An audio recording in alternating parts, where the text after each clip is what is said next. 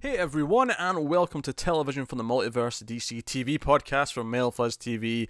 I am Peter, and returning, this is the first time we've recorded since Connor got back from vacation. Late last night, I believe. Very late. Very late. Late last night, yes. Still kind of tired. Suck it up. I'm here, aren't I? We've got a backlog. Starting with all this DC shows that we need to talk about. Coming up on this week's show, we have the first episode of Titans. And yes, we're recording this on Friday, which means the second episode is actually already out. Just bear with us. Next week we'll be back to record on Thursday, and you'll still get the show on the day the new episode goes out. But that's where the cutoff is. That's where our weekends or begins. You know what I mean? That's where the line is. Blame CW. Yes, blame CW. So. Yeah, so we have Titans, we have Supergirl, season premiere of Supergirl, we have the season premiere of Arrow. Yay, everyone be excited. Fun fact about Arrow. This is the first episode in since we started this show at least, and maybe even before that we didn't watch together. This is the first time we've not watched Arrow together since sometime early season 4. It's been a while. It was a different experience. Because I remember watching it together during Felicity standing up out the wheelchair. Oh, you're right. Yes, we definitely watched that together. And that was mid-season 4, so yeah, it's been a long time, and that was weird. Probably weird for you, because I was still just hammered. Yeah, well, that's the problem, though. I mean, I don't get drunk as well. I just kind of have you making stupid drunk comments to kind of spice it up a little bit. So it made it a bit more of a tedious experience, I have to admit. But hey, so we got Arrow, and then of course we got episodes of Flash and Black Lightning as well. The other episode 2s this week. So that's what we're going to do. But we do have some news. Almost a full schedule. Almost full. We just have one more show to add on to the list, and that's Legends of Tomorrow, which is launching for next episode. So yes. So we'll have 6 shows next week. I'm a little concerned about the runtime of these episodes, I'm not going to lie, because we have a size limit that we can go over a little bit, because there's like a pool of extra data we're allowed to dip into, but that quickly goes away, so I'm a little bit worried with 6 episodes every week to talk about that size. Yeah, these might get split in 2. Yeah, so if this starts being episode, I think this is 49 or 50, part 1 and 2, just on the audio, A and B. Yeah, the video will be fine. The video will always be one part, but the audio might have to split. But anyway, so we do have some news as well to talk about. We have some juicy kind of news as well. Before we get to the real juicy stuff, though, there was 4 different casting stories this week for Pennyworth. That's right, you forgot Pennyworth existed. Obviously, we were just saying I've been away for a week. Mm-hmm. I am so out of the loop. I have seen one poster, and that's it. That is all I know for any of this news. So, totally fresh to me. And you're right, I did forget Pennyworth was a thing. As did I until this stuff popped up, because, Pennyworth. You're telling me it's really happening? It's Epics. Epics are doing this with Warner Brothers TV. So, Pennyworth himself, Alfred Pennyworth, is going to be played by Jack Bannon. And then we got news that Ben Aldridge has been cast as young Thomas Wayne, who's just hired Alfred. And then we got Ryan Fletcher and Hainsley Lloyd Bennett have been cast, although we don't know what their roles are yet. And then finally, we got the villainess of the show. Maybe you've heard of this person. It's a British pop singer, apparently. Paloma Faith. Paloma Faith, yeah, sure. Yeah, news to me, but... Yeah, I know who she is. She's going to be the villain in Alfred and Pennyworth. I mean, she's a decent enough singer. I've listened to a few albums. I couldn't comment on her acting ability. Well, we'll find out. Really? Yeah, she's been cast as Bet Sykes, a cruel adversary who will test the courage of young Alfred Pennyworth and his new boss, Thomas Wayne. What the hell is this show? Paloma Faith is the villain? What? I thought this show was weird enough when you told me it was a young Alfred show that was real. Oh dear. So yeah, that's your Pennyworth news. So here's something juicy though. Lex Luthor is coming to Supergirl. Oh damn! Oh, that's new to you? Okay, there you go. I told you, I'm completely out the loop. Yeah, Lex Luthor, the producers of Supergirl announced it on Instagram, maybe Twitter, I don't know, one of the social medias. Put out a joint statement saying that casting will begin shortly for Lex Luthor, who will appear on Supergirl in season 4. So that's a thing. So probably mid-season or a little bit after at this point if they're casting. Well, they're shooting the crossover right now, so I think it'll be after Christmas for sure. Okay, fair enough. I didn't know if they were shooting the crossover a bit earlier just because the schedule's aligning. Oh no, we've got a set photo to talk about from the crossover. The set photos? It's fine. It's fine. Just you can just react as it comes. Just react as it comes. It's fine. I don't know what's going on. I don't like this. I usually see most of this in advance. So we're getting Lex Luthor, which is cool, and it's at this point we'll have had a Lex, a Lois, and a Clark. Like just cast Perry and be done with it, which ties into the next bit of juicy news. Although this one's more of a rumor, and the original source is a little bit questionable in terms of authenticity. But other sites like Screen Rant have been reporting it based on this source and saying, hey, this is apparently a rumour that's going around. But the CW are considering a Superman show.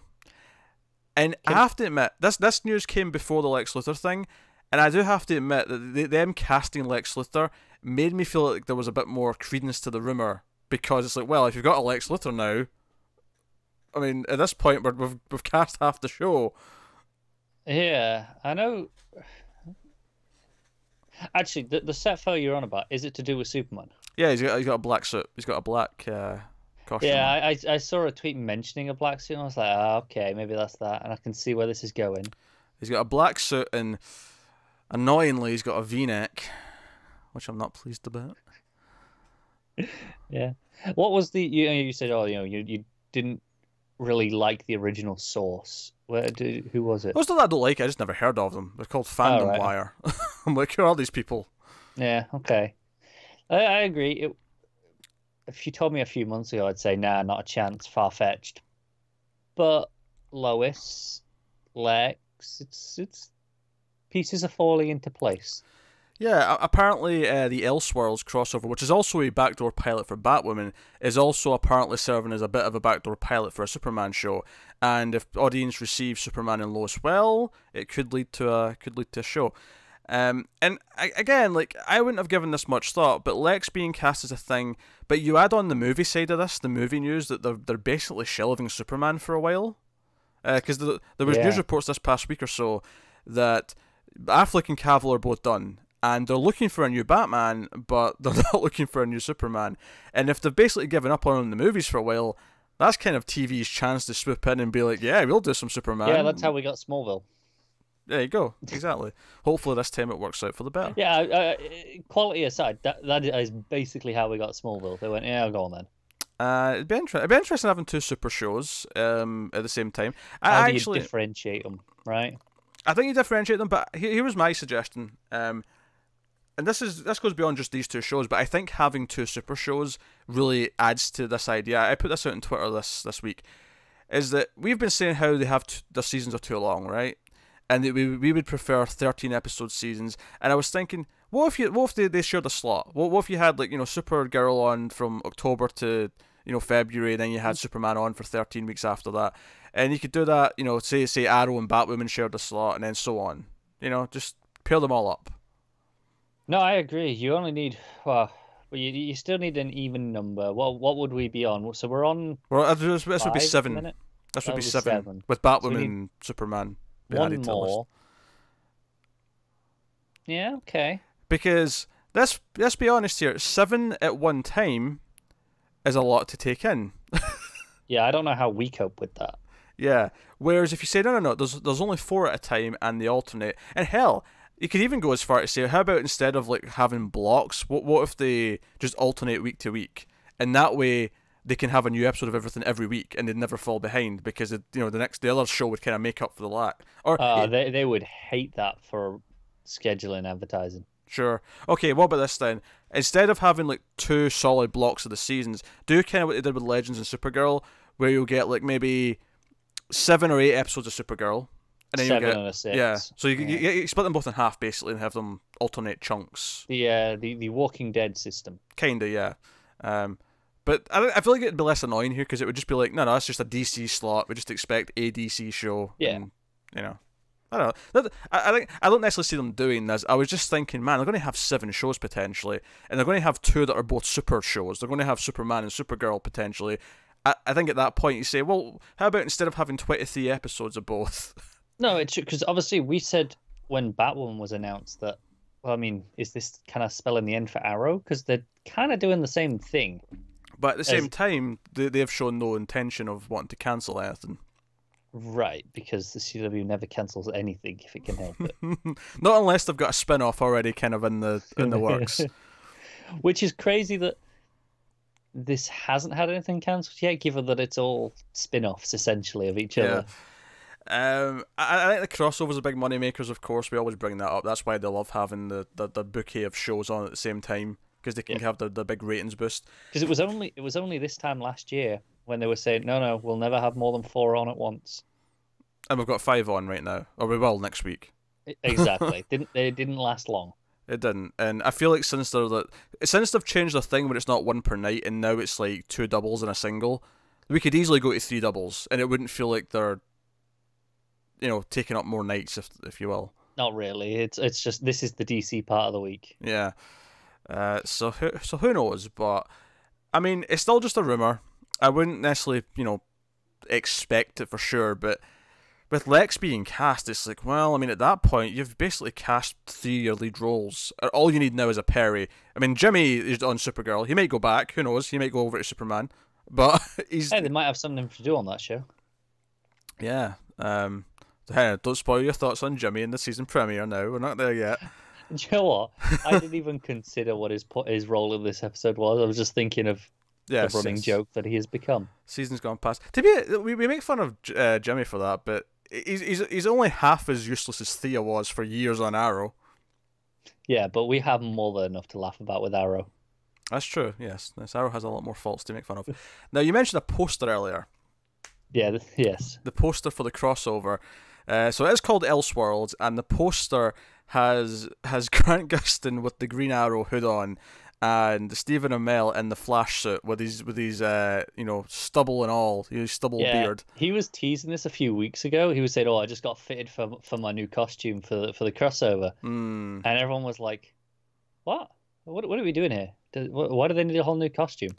Do you know, I wonder if that's why Flash got a new costume in the first place. Because we're going to have to make a new one anyway to fit him. We might as well just do a new one for you at the same time and just have them match. Could be. Rather than try to recreate the one they've already got for him and the new the other actor. Just yeah. Do them at the same time. I don't know. Whereas Arrow's is really easy to do. It's a hood. Just wear it's like a jacket with a hood. Some pudding leather. Yeah. It's not fitted. You don't have to fit it to him the same way that the Flash shit is like molded onto him. But yeah, so. It's a disturbing image. I'm not going to lie. Yeah, I kind of hate it because it scares me. I'm unnerved by it, but it did make me immediately go, "What about Supergirl? It's a 3-show crossover. Why is Supergirl not involved in this?" And then someone did do a Photoshop of Arrow and Supergirl being swapped, and he had the long blonde hair. That was disturbing. Katie Lotz even tweeted that one out. She was like, "Oh, this is the best part of the crossover." Yeah. You're burying the lead here. I do love some of the ones on social media, like what's his name that plays Mick on Legends? I'm blanking on his name now. Anyway, it doesn't matter. But he put out Dominic Purcell. Oh, okay, you got there. He put out a big Instagram post like a couple of weeks ago, going, "Hey, yeah, season 1 was kind of shit. I was gonna leave, and then they showed me the season 2 scripts, and I went, okay." And now I'm like, and he's like, now I'm having the most fun I've had in a job in years. Because Bebo wills it. Exactly. He even referenced Bebo in the post. Yes.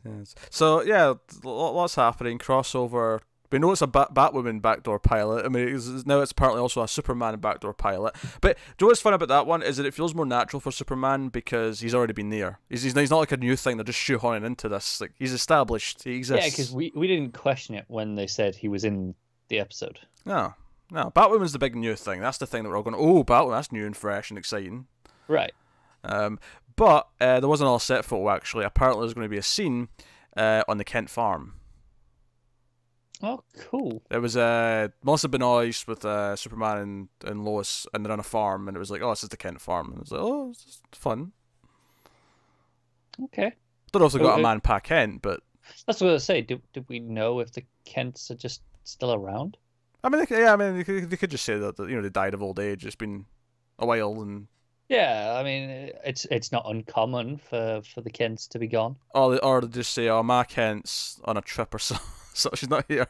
Yeah, no, exactly. So they can cast her for the Superman show when the time comes. I don't think we've ever heard. Yeah, it's never been brought up. I don't think it's even been mentioned. Outside of some vague, like, oh, Clark was adopted like I was, kind of sentences. I think it was just those, yeah. But that's cool. Yeah, that's cool. And then just last bit of news I just noticed before we came on here is another bit of casting for Supergirl. They've cast a sister for Jimmy. Jimmy's got a sister who's showing up on the show. Kelly Olsen, who, despite the fact that Jimmy's had siblings in the comics, this appears to be a new creation for the show. Okay. So Kelly Olsen, they've cast Azy Tesfaye. I'm going to say that as her name. But she's going to be sister. Do you know what I will say? Mm-hmm. I do have a slight hatred of, oh, look, here's a relative to a character that we've known for, 3-4 seasons, and I don't recall them ever mentioning a sister. Yeah, it's kind of a TV thing, right? It happens. I kind of hate it. Yeah. How often do you mention your siblings, though, to people? Sure, but I might mention to a group of my best friends. They've probably in 4 years, I've probably mentioned them at least once or twice. We don't see every interaction he has with all these other characters. No, we don't, but we see enough that it feels weird that it's never been brought up. Unless they actually open it with, no, we're in a bad place. I don't mention her. She's dead to me. Well, sure, that's possible. It's still TV cliche, though, isn't it? Oh, it is a TV cliche. As an only child, the whole thing's bizarre to me. That's fair. I never know what the right amount of, like, adults who have left home, like, what is the right amount of interaction with their siblings? I have no idea. I'm an only child. I mean, I don't really. I see mine like twice a year, my siblings. Yeah. That's about it. It's different for everyone, though. That's the thing. Oh, shit, it's a birthday. Quick, send something. Yeah. But some people haven't moved city like you have, though. Some people actually are still close enough to see them in a... To be fair, one of my other... Because I have two younger brothers. One of them has left... he's moved city anyway to somewhere else. So, he's in a different country as well. And then the youngest one's still at home, admittedly. So, yeah, it's just, it's different for everyone. Some people, their siblings are their best friends. They see them every day because it's just day-to-day life. And then some people, it's like, I can see them at weddings and funerals and maybe at Christmas. Yeah, it's a twice a year meeting. That's about it. So maybe he hates his sister. Maybe that's, or maybe we'll get some excuse where she's a journalist who goes and travels and does all these weird safari things. I don't know. See, that would be even weirder to not mention. Right? Hey, yeah. When you work. Okay, but what if he says, "Oh, my sister's here"? What if Kara then responds with, "Oh, your sister! I've heard so much about her. Is she back from said trip?" Oh, don't even. I want to give the show the benefit of the doubt, but already I'm going, okay. Is this better or worse than Lucy Lane just disappearing without a trace? It's worse.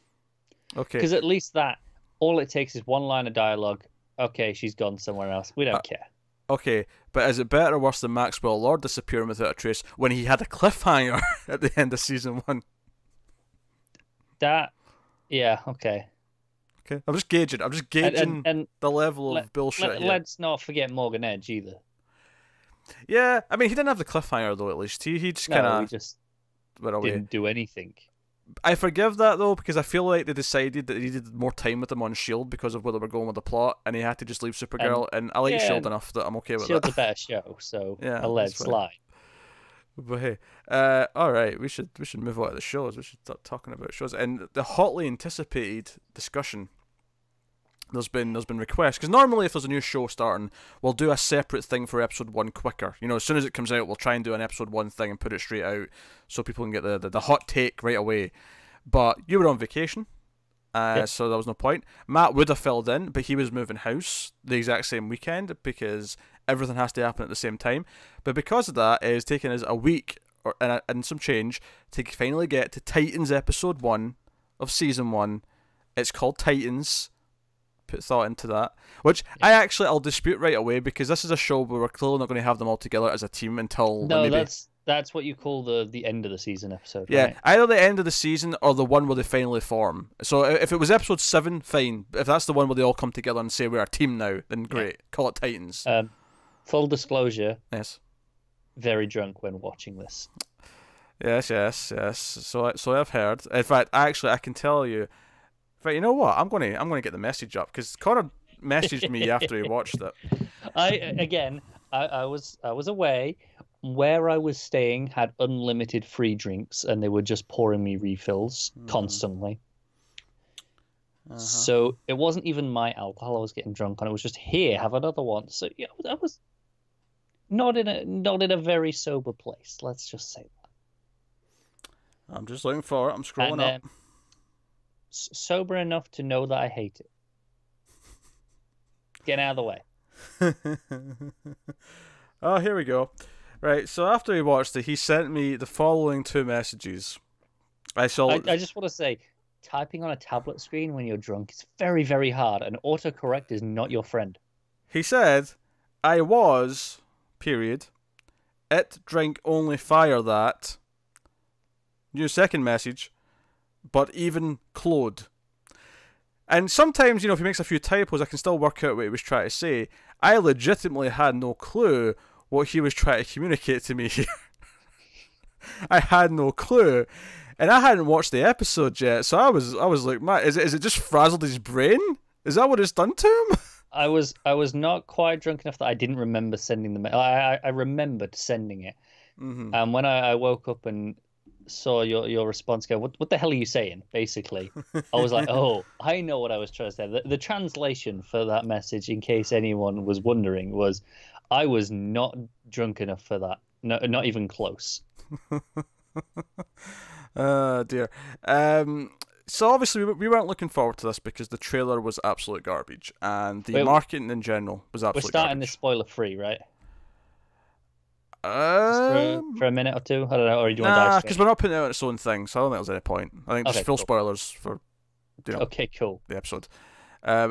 But yeah, so we weren't looking forward to it because the marketing would be very bad. The trailers especially were really garbage. But it was getting oddly positive reviews. The Rotten Tomatoes score was oddly floating kind of reasonably high.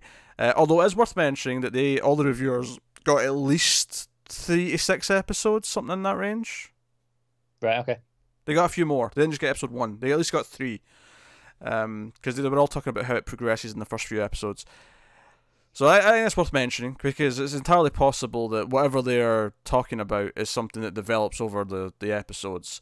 So, I mean, Cara kind of summed up his feelings when he said that he wasn't drunk enough. Unless that was a compliment that I'm misunderstanding. No, it wasn't.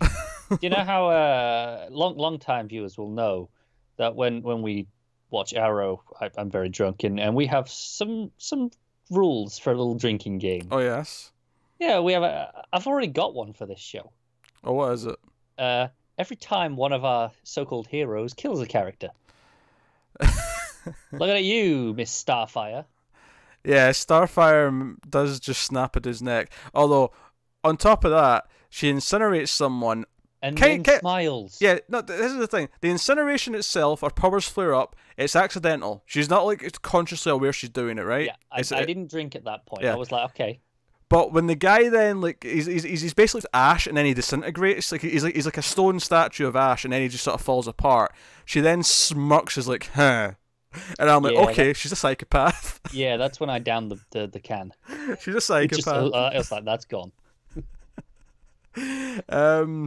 Not my stuff. I will say, I want to start with some positives. Okay, there are a couple. There's some. I don't think it's the complete unsalvageable train wreck that I thought it might be based on the trailer. I think this falls into similar territory to things I've said before about Snyder's Man of Steel or Tim Burton's Batman. I don't think they're bad movies. I think they are bad representations of those characters. Like, it's a bad Batman movie, it's a bad Superman movie, but it's an alright Tim Burton movie. It's an alright movie. Yes. Man of Steel is not aged well for me. Every time I see it or think about it, it gets worse and worse. Every time I encounter That's it. fair. I don't hate it though. I hate it as a Superman movie, but I don't hate it as a movie. It was pointed out to me online this week. There's a really stupid line of dialogue in that movie, and it never clicked. Right? What?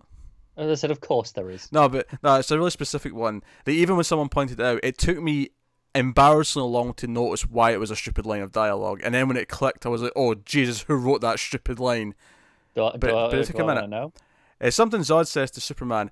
I might paraphrase this slightly, but the main point of it I'll get. This can only end one way, Cal. Either you die or I do.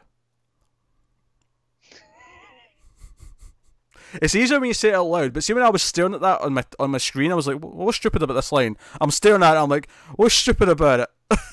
And I'm like, that's two ways. It's two ways it's going to end. It's such a stupid line of dialogue.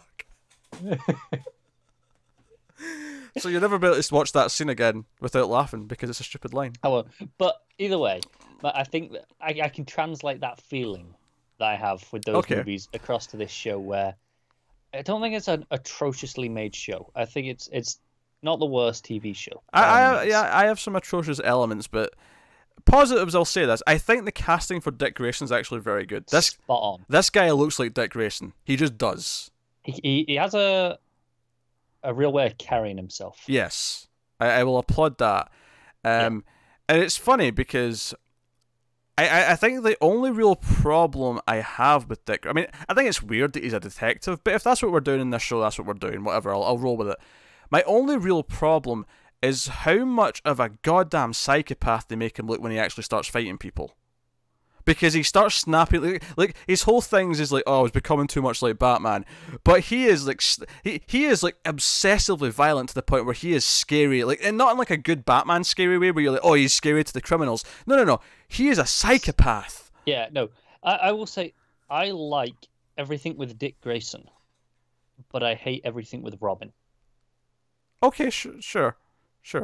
Because I actually I like the stuff in the police station when they're reacting to him being in the city. Like, oh wait, these masked guys. Why is he here? Why is he not in Gotham? Like, he brings all these wacky criminals with him. Like, no, we don't want this. Like, I was okay. I like this. I did think this. Where are we? Detroit, was it? Detroit, yeah.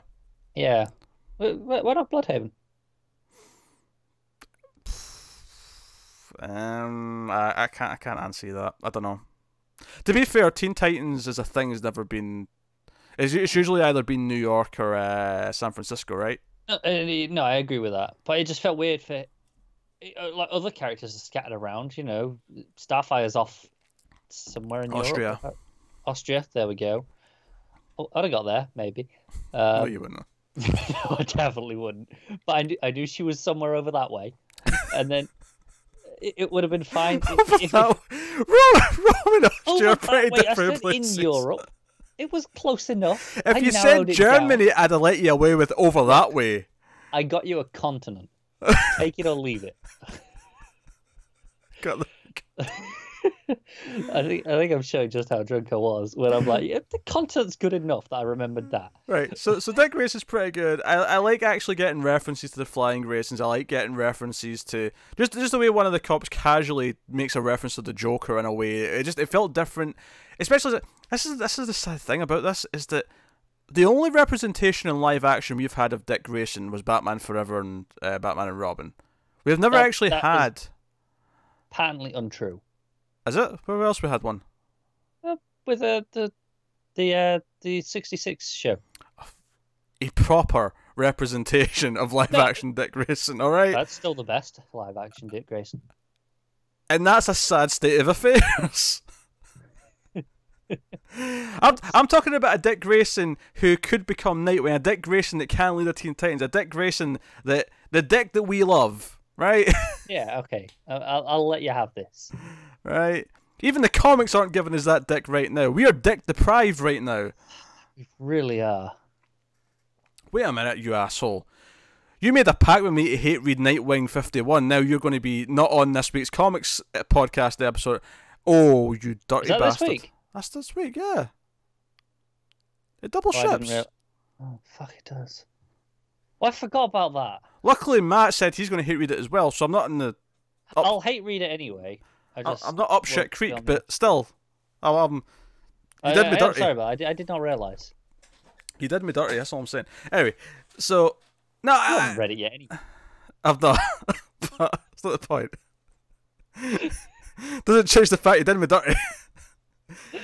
So Dick Grayson, I think, is pretty good. Robin, he's excessively violent, and I don't mind. Like, see when he was beating up the bad guys, right? Because he's tracking this child abuser, and it's like, okay, so we hate the villains, it's fine. And the whole Batman thing is just juvenile writing. It's just whatever, but. The actual fighting, the problem I have with it is that it doesn't feel like tactical and like, you know, usually when Batman's fighting people or Robin's fighting people, it feels like, yeah, it's very harsh, but it's harsh in a very tactical way. It's enough to put them down, and it's very knowledgeable of the Force. Whereas there's a point at the end of this where he is dragging a dude's face across broken glass and then kicking him while he's down aggressively multiple times. Really sadistic. It feels sadistic. It feels unhinged in a really unhealthy way, and my only hope here at this point is that it does feel that combined with that I was becoming too much like Batman and that Batman's this violent asshole, my hope is here, at least the arc is that he's going to want to become better than this and get over it. Now, admittedly, the fact that Starfire is grinning that she's burning people alive does not fill me with much hope to correlate the two together when they become a team. But and still, this is my problem. If this wasn't a teen, or I shouldn't say teen, if this wasn't a Titans show. Mm-hmm. I mean, Raven's a teen. We got one teen in the Titans. Yeah. Beast Boy's relatively young, right? He's younger. I don't know if he's young as Raven. I don't think he's young as Raven, but he's definitely younger than Starfire. Leave him till last. He's only got one scene at the end. We'll get to him. Yeah. But I don't think I'd hate this. I don't think I'd be like, oh, it's fantastic. I'd be questioning some of the choices, especially some of the stuff with Raven and Starfire still. Mm-hmm. Bit cliche and tropey. But it's not awful. I think Raven... It's funny, they both have like problems in different ways. Raven's stuff doesn't outright kind of shit in what you think of Raven quite as badly as Starfire's does, but it's even more tropey and is full of bad acting and is full of all these other elements. And poor Audrey from Twin Peaks is, around for a couple of scenes and we have to say goodbye to her. I was like, no, bring her back. Raven got my first, I'm drinking for that moment. Which one was it? It was when she pulled up her hoodie and it had the beak on. Of course it does. She's not going to get a costume. Like, she's just going to have the beak on her hoodie. I know. And I was like, I'm drinking for that. I'll tell you another moment I liked. As much as it was kind of a follow-on from the violent stuff, I did kind of like the bizarre scene of Dick washing his like throwing stars. Like he's throwing R's, I should say. Yeah, he hasn't got wingdings yet. There was something really just mundanely normal about just him having to wash them after he's used them. Got to reuse them, yeah. He's not got Bruce to like bankroll them constantly anymore. It's yeah. Can't afford all those on a detective salary apparently. No, he's got a new partner as well who he's not trusting. He doesn't want a partner because this is the side where, again, like I don't hate this. There's nothing like it's not awful, but it's okay. It's a TV show, right? This is the cliche stuff where, all right, I get what you're doing. Yeah, it's fine. Yeah, I do hate how it looks. They're going for that dark Zack Snyder visual style. Yeah, there's a couple of points where I thought the direction was solid. Just in general, like, every so often I'd be like, "Oh, there's some good direction here." It's kind of ruined by the filter and the color, but the direction itself isn't bad. Yeah, Raven has a vision of Dick Grayson's origin. She ends up too keen on that. Nah, I wasn't feeling it either. And then there's one of the worst edited sequences I thought was when her mum got shot. I felt like it cut away from it really quickly. It was really bizarre. But yeah, it felt especially weird given how willingly violent and gory. Well, that was the show thing. is. It didn't feel like it was hiding the violence. It just felt like a really weird edit. Yeah, but it felt like it was trying to hide it. You know, it's like, oh, we don't want to stay on that too long. Let's get out. Oh, sure, but it was after the actual like blast through the head. You still seen it. Yeah. You know, it was. You do, yeah. But you know, the guy who was chasing was a bit of a bad actor. He's dead by the end of the episode, though, so it's not like we have to put up with him for any length of time. But and she intentionally throws a brick at a cop car because she's her soul self is like warning her she's in danger, and her way to get out of it is just to like get arrested quickly. And it's when Dick comes in to speak to her, which destiny, whatever, because she's been dreaming about him. Yeah, Raven's been dreaming about Dick, haven't we all? And he's like weirded out that she knows things about his past, but he kind of just goes with it. But then the corrupt cop kidnapped, so he has to go and try and help save her. Although he ends up not being needed. Raven actually kills the guy herself. Here's the funny thing, actually. At one point, is when Dick's going to try and help her, he's not Robin here. He's Dick Grayson, detective, and he pulls out his gun.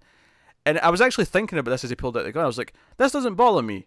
It's weird that they made him a detective, but it doesn't bother me that he's just using a gun like this when he's a detective, because he's been a cop before, hasn't he, in the comics? I've not read him being a cop. I'm sure it's happened at some point, but I feel like when he was in Bloodhaven before, I'm sure he was a cop in Bloodhaven at one point.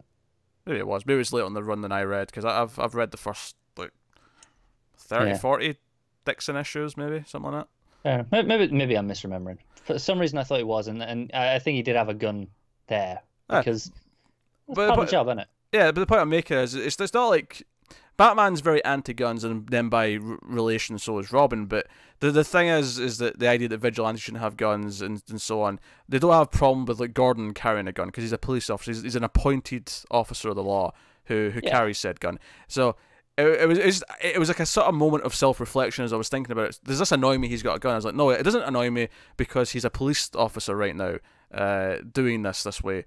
Regardless of your thoughts on whether or not police officers should be carrying guns, because I mean that's a whole other debate. Which but whatever. The point is he is allowed. He should be carrying one, as far as the police in the show is concerned. Yes, and I was like, okay, that's fine, whatever. And yeah, so Raven goes all spooky possessed and kills the dude. As you do. Sure, and she needs help, and Dick's going to help her, and that's two of them connected. Meanwhile, Starfire's got amnesia, and this is the weird thing. This almost annoys me more than anything else about Starfire, is that her starting plot is that she has amnesia and doesn't know who she is. I hate it. We talk about TV tropes that it's just these things that we just hate. This is one of them. Character amnesia. It's 9 times out of 10. It's just pointless. Do you know the thing is that I feel like this would be a strict case of if this wasn't supposed to be Starfire, if this was just like a character, right, in a TV show, and this was the start of the story. It's very Jason Bourne, right? She's in, mixed in with all these Russian mafia, not Russian, sorry, Austrian mafia and whatever, and she's got people chasing her with guns. She seems to be rich. She has the penthouse suite. She has the penthouse floor. Yeah. She's got all the different passports. So it's like, oh, this is very Bourne. That's what I was thinking except for the fact that she then starts glowing orange and burning people alive. Obviously very different from Bourne. And I was thinking, if this was like an original thing, and I didn't know who this was, I'd be like, okay, this is somewhat interesting. The problem is this is meant to be Starfire. And I'm like, why is she dressed this way? Why are we doing an amnesia plot? And why is she relishing in the murder of people? Now, I know that Starfire in the comics, right? People are going to like point this out to me. I'm well aware that one of the early plots with her and the Teen Titans was that she was a bit more willing to do things like kill people, and she had to be like talked down by Dick and so on. And maybe they're going to go down that path, and that's cool. But it's kind of weird how she's already been enjoying it, right? By the time we get there. Yeah, I think it's the enjoyment that bothers me. Like, her killing people, I can accept. Especially Starfire has a habit of not understanding, right? Yeah. And not realizing what's necessarily right and wrong, good and bad. But just normal or not. but And relishing in it, getting enjoyment out of doing it. yeah, it's the smile. It's her going, oh, it's the, oh, I can do this now. Oh, I'm a badass. Look at me. I'm a smug Yeah, prick. That's the thing, and it feels kind of weird. It feels out of place, and makes it hard to like her as a character at this point. And I mean that's ultimately the biggest problem of the show is it's going for this dark, gritty to the point of ridiculousness. And I don't mind it being a bit dark. I don't mind it being a bit gritty, but it's a bit try hard with the edginess, right? It's like desperate to be edgy. it is. I think Dick's likable enough. He's pretty genuine when he's not Robin. Yes. Raven is supposed to be likable, but it's very just TV writing that it's that TV teenager where I kind of just tune it out and don't care. Yeah, it was a thing where it was within like 2 minutes of meeting her. Well, not 2 minutes because she had the whole scene with her mum. But when she's on the bus and like this kid starts to bully her, and then this other kid sticks up for her, and we get this fight in the school bus, and then it felt like very tropey. And then she tries to thank the guy who stuck up for her because at first I thought she felt awkward about it, but then she tried to thank him. I thought, oh, she actually, she appreciates what he did, and he just kind of ignores her because I just got him into trouble. And I'm like, oh. Yeah, I get what it's supposed to be, but I don't like it. But Starfire, I don't understand in any way how she's supposed to be likable. Nah, I don't get it yet either. It's rough. I don't. Yeah. And I think that's why I hate it. Where if I hate it because it frustrates me and it annoys me that it's just wrong. Do you know what I'll say though? Because of where I can see Dick's story going. In fact, even this idea that he doesn't like being Robin, I can see that leading to him being Nightwing. But I can see that being the journey he goes on, where he wants to do something like this, but he wants to be his own thing and not be Robin. And I can see that being how we get to a Nightwing suit, which is cool. It's fine. But because the potential of that arc, because Raven's thing could get more interesting if we actually get to some Trigon stuff. I mean, that's just the standard for her, which I assume she seems like she's going to be the focal point of the season in terms of the core. And I don't know if we'll actually get to Trigon or if it'll kind of tease that as like, okay, that's what we're going into season 2, right?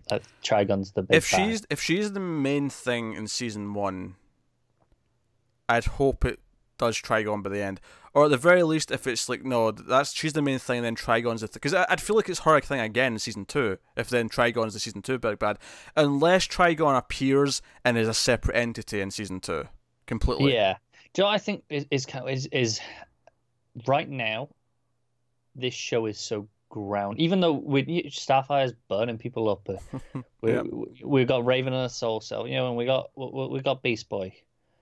It still feels it's trying to be so grounded and gritty, right? It's trying in its tone and its feel.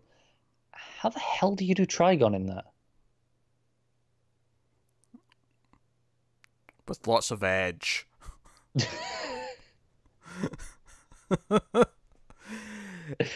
So, but what I was going to get to is I don't think this is unsalvageable. No, that's fair. Like, I could see this being good by the end of the season. I could see season 2 being better, or, whatever. I don't know what the progression is going to be like. And I'm not saying that it's definitely going to do this, but I can see potential in there for certain characters. I think I'm going to hate most of this season because of, that's the pace of the arc is what it's going to be. I think maybe not season 2. I think for Starfire, I think what they have to do is when she remembers who she is, she has to be horrified of who she's become. Yeah. She has to hate it. And I don't want that her remembering who she is being super late in the season. It might be. I feel like we're going to hit her plot, especially if she stays separate for a long time. Like if she doesn't even meet the other characters for like 5 episodes. She's going to be a tedious part of the next little bit. I can't remember what all the episode titles were or when, because they gave us some clue as to stuff. Like, we've got no Hawk and Dove here yet.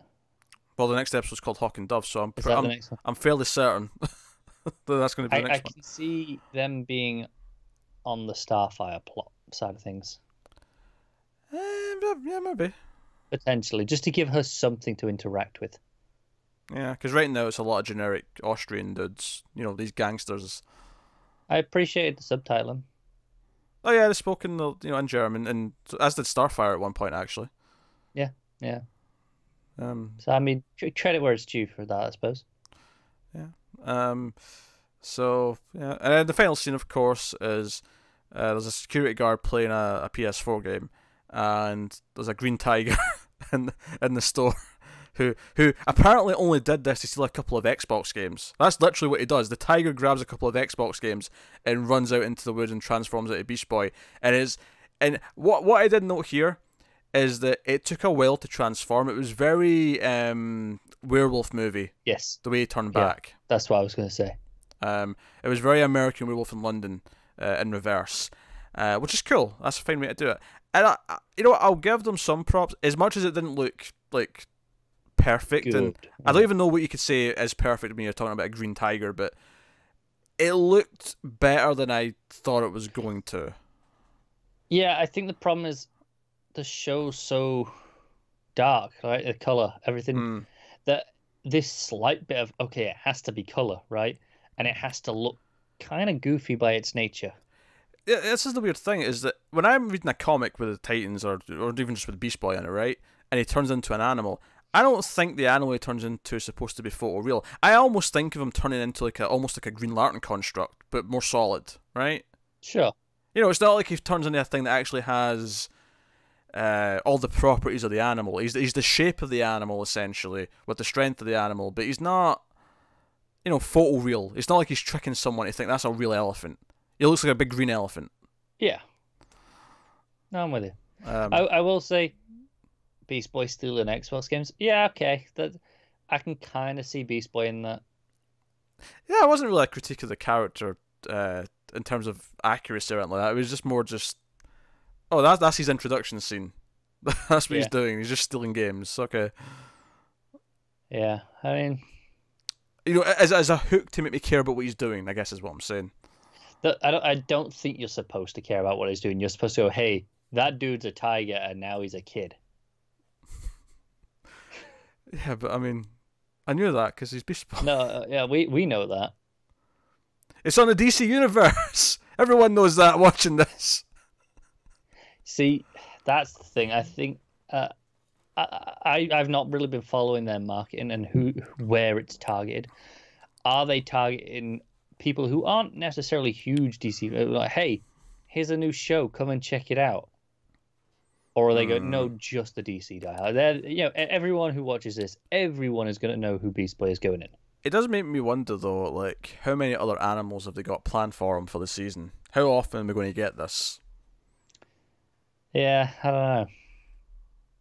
Probably less than we'd like. It'll be like Firestorm on Legends. They remember that Firestorm can be a thing every, 5 episodes, maybe. Yeah, 3 times a season. Yeah. But hey, so that's Titans. It was not good. There was glimmers of hope, but I think I'm going to stay drunk for now. it's going to remain a drunk show. Okay. Yes. We're going to keep covering it though. I feel honestly I'm too interested in it, despite the fact that it's not that good to stop watching it. Do you know what the problem is? If we weren't doing this podcast, if it was just the weekly reviews like we used to do with CW shows, I'd think about it. Because I'm like, okay, we got a busy schedule. Do we want to fit this in every week? Do I want to get drunk for this every week? Luckily, I'm already getting drunk for Arrows. That doesn't really matter too much. I'll just double them up. But I might not be going, yeah, go on then. But now we're doing this show. I'm like, well, it's a new show. We probably should. And I feel like we're going to feel that way about most of the DC Universe shows, if not all of them. Yeah, I feel like at the very least the live action one that's always on is probably going to be constant. Yeah, we're definitely going to do Young Justice. Harley Quinn, maybe. Because that could end up just being a comedy skit thing. Yeah, which is hard to talk about. That's why we don't review sitcoms, because there's nothing to really say outside of, that joke was good and that joke was good. I can very much see that show just being a sitcom. And that's fine. I'll be into that. But it'll be not much for us to talk about weekly. Yeah. Whereas Young Justice, we know what we're getting, so that's different. But with this podcast, there's a bit of an obligation. It's like I feel like if Gotham started now, Yeah, we'd be doing it, but because it's already in like its final season, and because we didn't keep up with it, there's no point in trying to catch up. Exactly. Yeah. So I guess we're locked in, is what we're saying, which I guess means we're also kind of locked into Pennyworth, which may be good. Who knows? That could be good. I mean, it's like we've seen anything from it. I'm just skeptical. Is all. I'm skeptical. The only way I might manage to talk myself out of that one by going, well, it says it's a DC show, but it's nothing to do with any of it. No, I mean, sure. Alfred Pennyworth and Thomas Wayne, they'll do that thing that all those prequels do, where somehow every Batman villain will pop up somehow, some way. Yeah. Moving on, we're only 50 minutes into the show. We'll move on to the second show of the week, which was the season premiere of Supergirl, which is season 4, episode 1. Man, season 4 already. It flies in. Does. So, season 4, episode 1, it's called American Alien, which is a pretty good title, I have to admit.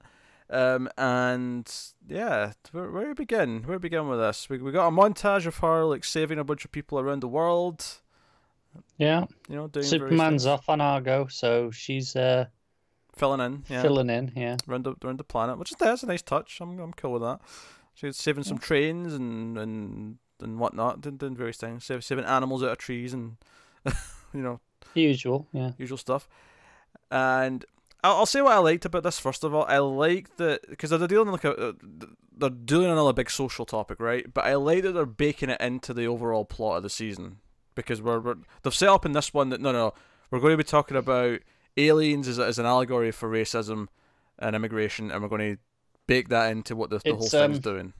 A little less hammy than the show usually is because of that, because it doesn't feel like, we're doing an episode. Yeah, exactly. It feels like it's going to be an ongoing thing, and that's not to say that all the elements are perfect.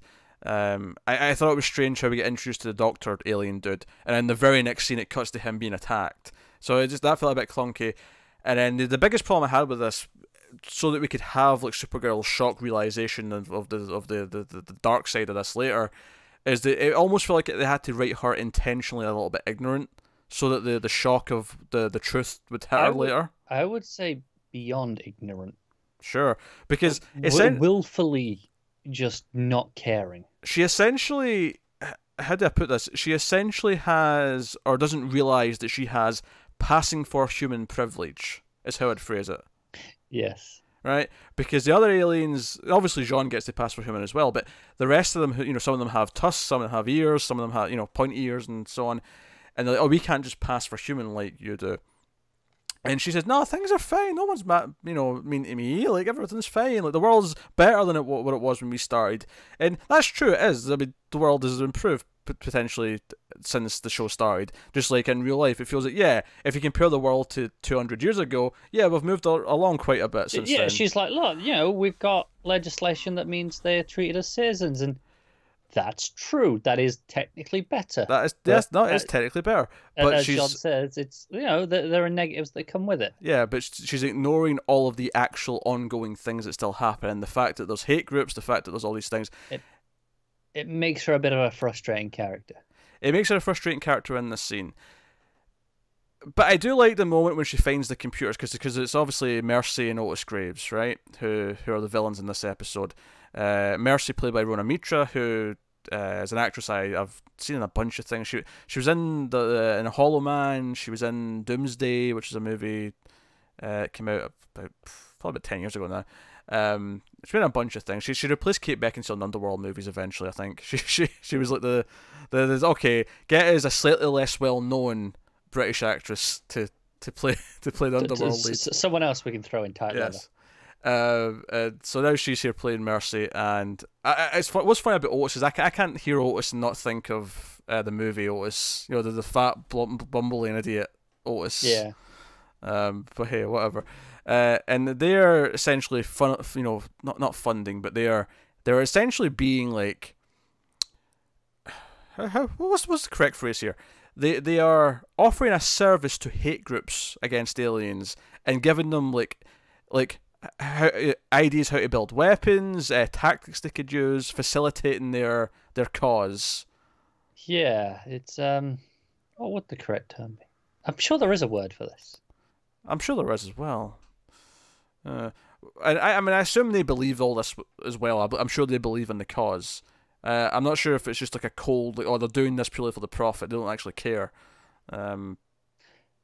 Yeah, I'm sure that helps. Yeah, but Supergirl sees these chat rooms and it's like normal people like on these chat rooms like saying, "Hey, how do we hurt these types of aliens? How do we do this?" And these are hate crimes, because the first time it comes up and Jean tries to say, "Hey, I think this was a hate crime. This is no coincidence." And she's like, "No, I mean, I think in this case, it's just happenstance." And the first time she says that, I'm like, "Okay," because they stole some technology, and I'm like, you know what? I'm kind of on her side in this scene because it does kind of look like, no, they wanted this tech. The fact that he's an alien is just happenstance. It's a byproduct. He's the one that had access to the room.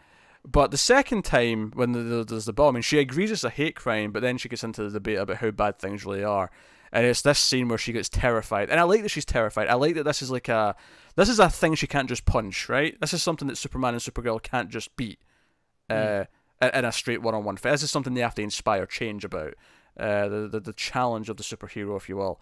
And I like that we're tackling that. I think that's good. Like I say, some of it's clunky because they have to make her be ignorant to make the I don't even want to call it a twist, but have her moment of like, oh shit, it's that bad. There's a few things with Kara in this. They just feel like, really? Her being that ignorant. Her having become Cat with the coffee. Okay, so here's the thing. I like this in concept. I like it as a comedy skit. My problem with this, with her kind of becoming Cat, and like Jimmy pointing out, so we have this new character Nia who comes in, and she's this very nervous intern, and she's just got the new job, or not intern, you know what I mean? She's newbie, and she's got the coffee, and she's like, "Oh, I'm sorry, it may be cold now," and she's acting very like Kara, and I was like, okay, I get the joke here, that's fine, but the way Kara reacts, of course, is nothing like Kat. She doesn't care. She's like, "It's fine, calm down, it's fine." Yeah, but I will say, like, when Nia said, "Oh, I know you have it at this specific temperature," I'm like, "What? Since when? Yeah. When did this all start?" So I don't think she does. I think she's read into that because she's got information from someone. But here's my thing though, right? So the joke is that she's given some advice to Nia, and she says like, it's not chop chop, because Jimmy says you almost said chop chop. TikTok, that's it. She sort of like TikTok, and she sort of claps her hands. It's like, you're basically becoming Cat. And it's like, no, I'm not, shut up. And I'm like, okay, we're in season 4, we can make these jokes now. Here's my problem with this though, and the problem I have with Nia, like, really being like in awe of her and be like, oh my god, you're this big shot at this company. I'm like, we have seen nothing at her job in the last like year. Do you know what? The last thing I really remember of her properly at the job was not last season. It was Snapper Carr. He was still around. It was Snapper Carr. It was her just getting a job as a journalist, right? She basically, because she was just the office assistant right before. She was Kat's assistant. Yeah.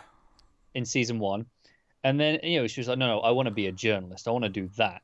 Season 2 was her learning how to be a journalist. Season 3, she didn't work there.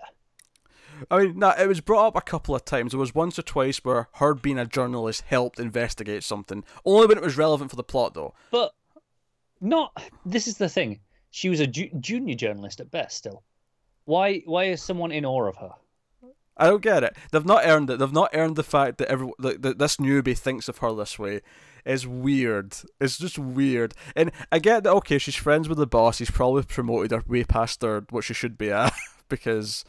Yes, that's called nepotism. Sure. No, I'm going to call it an allowance, because he knows that she's secretly busy most of the time saving the world, and that gets her a few shortcuts. It gets her a few shortcuts, and you let it slide. But what you don't do is obviously promote your friend who's doing very little work compared to the hardworking colleagues, and go, oh, she goes to the top. You let her slide. Okay, she didn't meet a deadline. Let's not penalize her. Right? Yes, but here's the thing. Not only is the CEO a friend, the owner is also a friend. So bad. So she's got it locked in at every level of upper management. She's getting to do whatever the hell she wants. Well, that was the thing. Basically, when she picked journalism, she basically said, hey, I want to do journalism. And then she started doing journalism. And Kat went, all right then. She could literally come in the next day to Jimmy and Lena and say, hey, I want to do on-air TV broadcasting for Catco now. And they'd be like, yeah, sure. And Go for it. That's why season 2 for the Catco stuff was far and away the best, because she went in going, "Hey, I'm a journalist now," and then you had Snapper go, "No, you're not." Yeah, that's what You was good about that. Just asked your job. Yeah, and then they gave it you. You don't earn it. He called her out on it, and that's what made that work. Right, that's what made that work. Exactly. And the arc for the season in that stuff was her learning how to actually do it for real and earning her position. Yeah. And then we did nothing with it since. Yes. So who's to say how relevant it'll be this season? Given that we've got a new employee that looks up to Kara, I'd say it's going to be around for a bit. At least at least till Christmas. Yeah. So we'll see until we, Nia discovers she's a superhero as well, and Raid we get that side of stuff. And I am kind of waiting just to see who she actually is, and I don't know if that's. Oh, we know that, right? I can't remember it off the top of my head, but we know that. I'm waiting to see how long it is till it's just like, okay, who is she? Oh, okay, right. Until there's a mystery and it's revealed, and yeah, okay. And then we can obviously just abandon Catco again. Maybe we won't. Maybe we could be optimistic and say no. I'll tell you what I like. I like Brainy being a permanent fixture at the DEO and upsetting Alex. As is established in the episode. Yes, he actually dresses a win at one point because he thinks that'll make Alex happy. Alex is pissed at him because he flies off when Supergirl needs help the first time she fights Mercy in that, because she gets these dampener cuffs on her.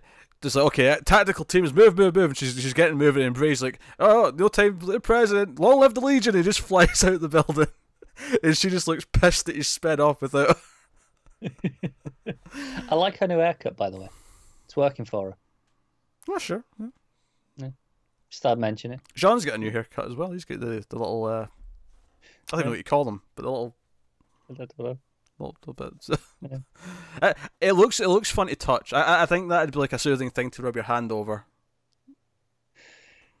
I feel like people would hate that. They probably would. At the same time, anytime you get like a sort of buzz cut, there's always people who are like, oh, I want to feel the buzz cut because it's the soft brush of the. No, I get that sometimes when I go out. People are like, oh, your hair looks really springy. Yeah, when it's a bit longer than this, and they're like, oh, can we touch it? Yeah. No, that's a thing I've had. I'm in strangers. Touch your hair. Yeah, no, strangers will come to me. Can I touch your hair? I know what it feels like. I've never had strangers do it. I've had people who know me do it and say, hey, I've had strangers in a bar do it. Yeah. Oh, your hair's so ginger and mysterious. Can I touch it? Yeah, especially when it's a bit longer and it's a bit bigger and it's like proper like puffy looking almost. Right, you're like, okay. oh, I want to know what it feels like. It's a thing. That's just. Yeah, I know. Anyway, so Brainy stuff's working for me. Them having to work together is cool. Alex, still rocking some cool little gadgets. She's got her magnet gun, or magnet gloves, I should say. Still, yeah.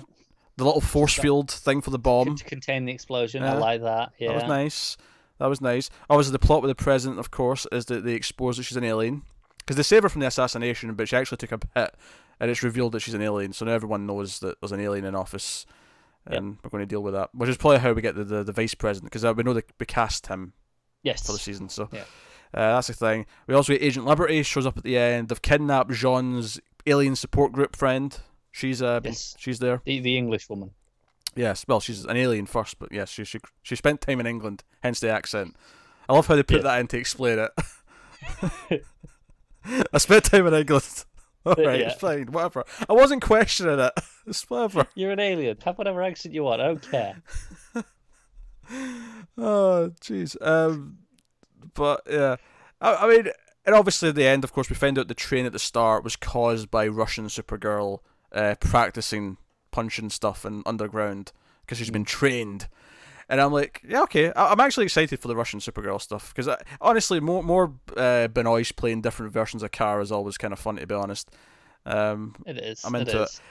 Like, overall, I'm pretty positive in the episode, and we'll talk about Lena and Jimmy's stuff in a second. And what's her face?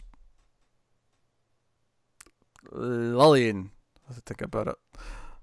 I was like, sorry, I wasn't sure. I was like, it begins with a goddamn L, because they all begin with L. But what is it? But. So, and now we know we're getting Lex, of course. We're going to meet Lex at some point. Yeah. But... I will say, I'm not as positive as I wanted to be. Okay. It feels kind of very by the numbers. Very just okay. It's an episode. It feels on par. Sam and Alex are gone. Not Alex, sorry. Sam and Ruby. Alex is around. Don't worry. Alex is around. So, I really had to think about what you were on about. Yeah, Sam and Ruby are gone. They have like some offhand comment about them just moving somewhere. Yeah, and playing sports or new school or something like that. And I said, okay, fine. We might see them again, but probably not. Maybe a cameo. No more machine gun for Ruby. I know. Ruby was growing on me by the end of last season. Of all the kid actors for the CW verse, we'll get to Arrow. Arrow's next, actually. Arrow's a Monday now. That's next. Oh, that's interesting. I know. Arrow's not even the end of the show anymore. But yeah, I mean, like, I'm fairly positive on the premiere overall. It's got some clunkiness that Supergirl sometimes has, but I like that it's baking its social issue that it wants to cover into the main ongoing plot. So it's not just like a one and done. It's going to be something that's... I think my concern is, and I felt it in this episode, is, okay, it's not going to be, okay, we've got one episode to-do list, let's do it all now. But I still don't know if it just has the tact to deal with it on the level that it should be for these topics. That's fair. But it has tackled some well in the past. It has done some better than others, but like in this episode, I liked Kara's side of it. Not the ignorance stuff, once she found out. Yeah, when the horrors of like there's people out there who are this hateful. Yeah. I like that reaction. Because it kind of ties into just the idea that like a lot of people didn't realize how many white supremacists still existed until like the last couple of years when stuff. It was like, okay, there's actually these horrors still exist. We have to kind of accept that and try and deal with it. It's the mercy side of stuff.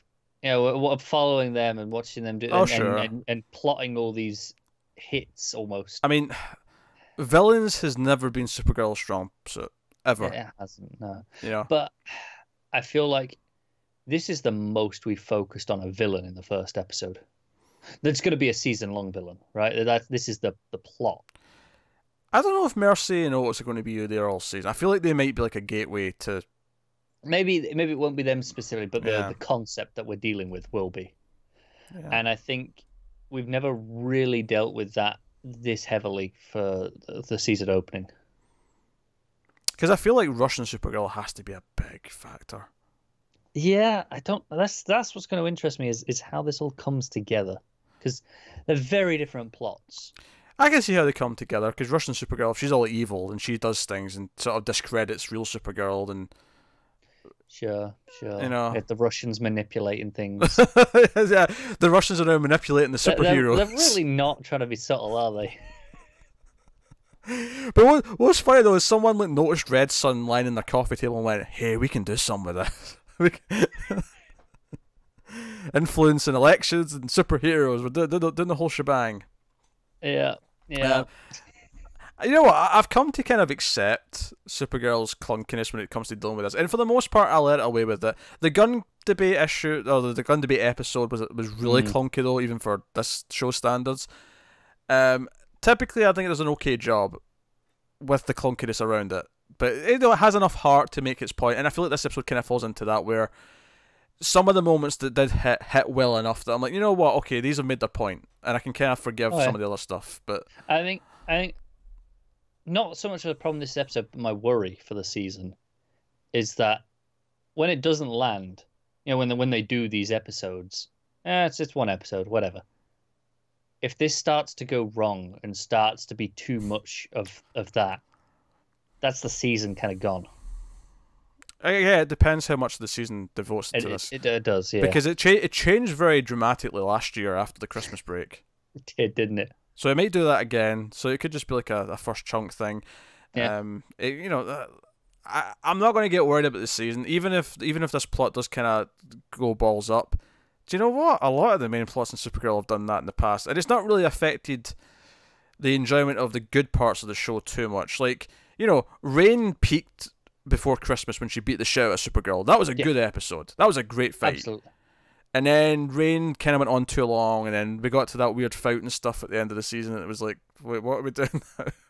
I will say, out of the 3 CW shows that we care about, really, that we've had so far, comparing just the first episodes... There's really 4 now. Well, yeah, but Legends hasn't started yet, and Arrow we Okay, I don't see what care you mean. I about. see what you mean. Okay. Yeah. So counting the two first episodes from last week and then this one, I think this is my least favorite by a considerable margin. I think Flash, we were really positive on that and how it kind of won us over. Flash had a And kind better of, premiere for sure. No, I don't dispute yeah, that. Black Lightning was what it always is. For Which is solid. Yeah, which is good. solid. Yeah. And this, I feel like it's there. It's better than where we were at the end of last season, where we were all over the place. Mm-hmm. But it's not won me back. We came out of Flash and Supergirl last year relatively negative, right? Flash more so, but Flash came out and went, no, we're making a statement. We're back on track. Supergirl hasn't won me over yet. It's pointing it's more in the right direction, but it's not there for me. Yeah. Supergirl's always kind of been like this, though, where it'll kind of waver a bit and then it'll come back and it'll have a great episode. Because, like we say, Flash last year was bad for a long time and had one standout episode, where Supergirl would do this thing where it'd have, a mediocre one, a pretty bad one, but then a really good one, then it'd be a kind of okay one, then it'd be a good one, then it'd be a bad one. It was kind of, like you say, all over the place. Yeah. Whereas Flash was a bit more consistently kind of rough for a long time in the back half of the season. Yeah. Supergirl definitely went out on a sour note, though, because everything at the end felt rushed with the Argo City and all that nonsense. Yeah. But I think just on Supergirl alone, out of the the 4 season premieres, this is probably my least favorite of those. Sure, not counting Arrow. No. Just double check. Just double checking. No, that's fair. That's fair. All right. Well, I guess we'll move on to next to thing. Arrow. To Arrow. Yes, Arrow, which is, I've not got it up yet. It's Inmate 4 something. I want to say 417 something, but I'm kind of just. I know his prisoner card from the end of last year was the date of his creation, his first appearance. Right. On his prisoner card, but I don't think his inmate number matches that. 4587 for the record. This is season 7, episode 1. It's another premiere to talk about. Exciting. He's in prison. Exciting for you. You had to watch it alone. Wait, why is that exciting just for me? Just because I was drunk, so it made no difference to me. I just wanted to remind anyone who skipped over that section at the start. You watch this sober on your own, willingly, sort of.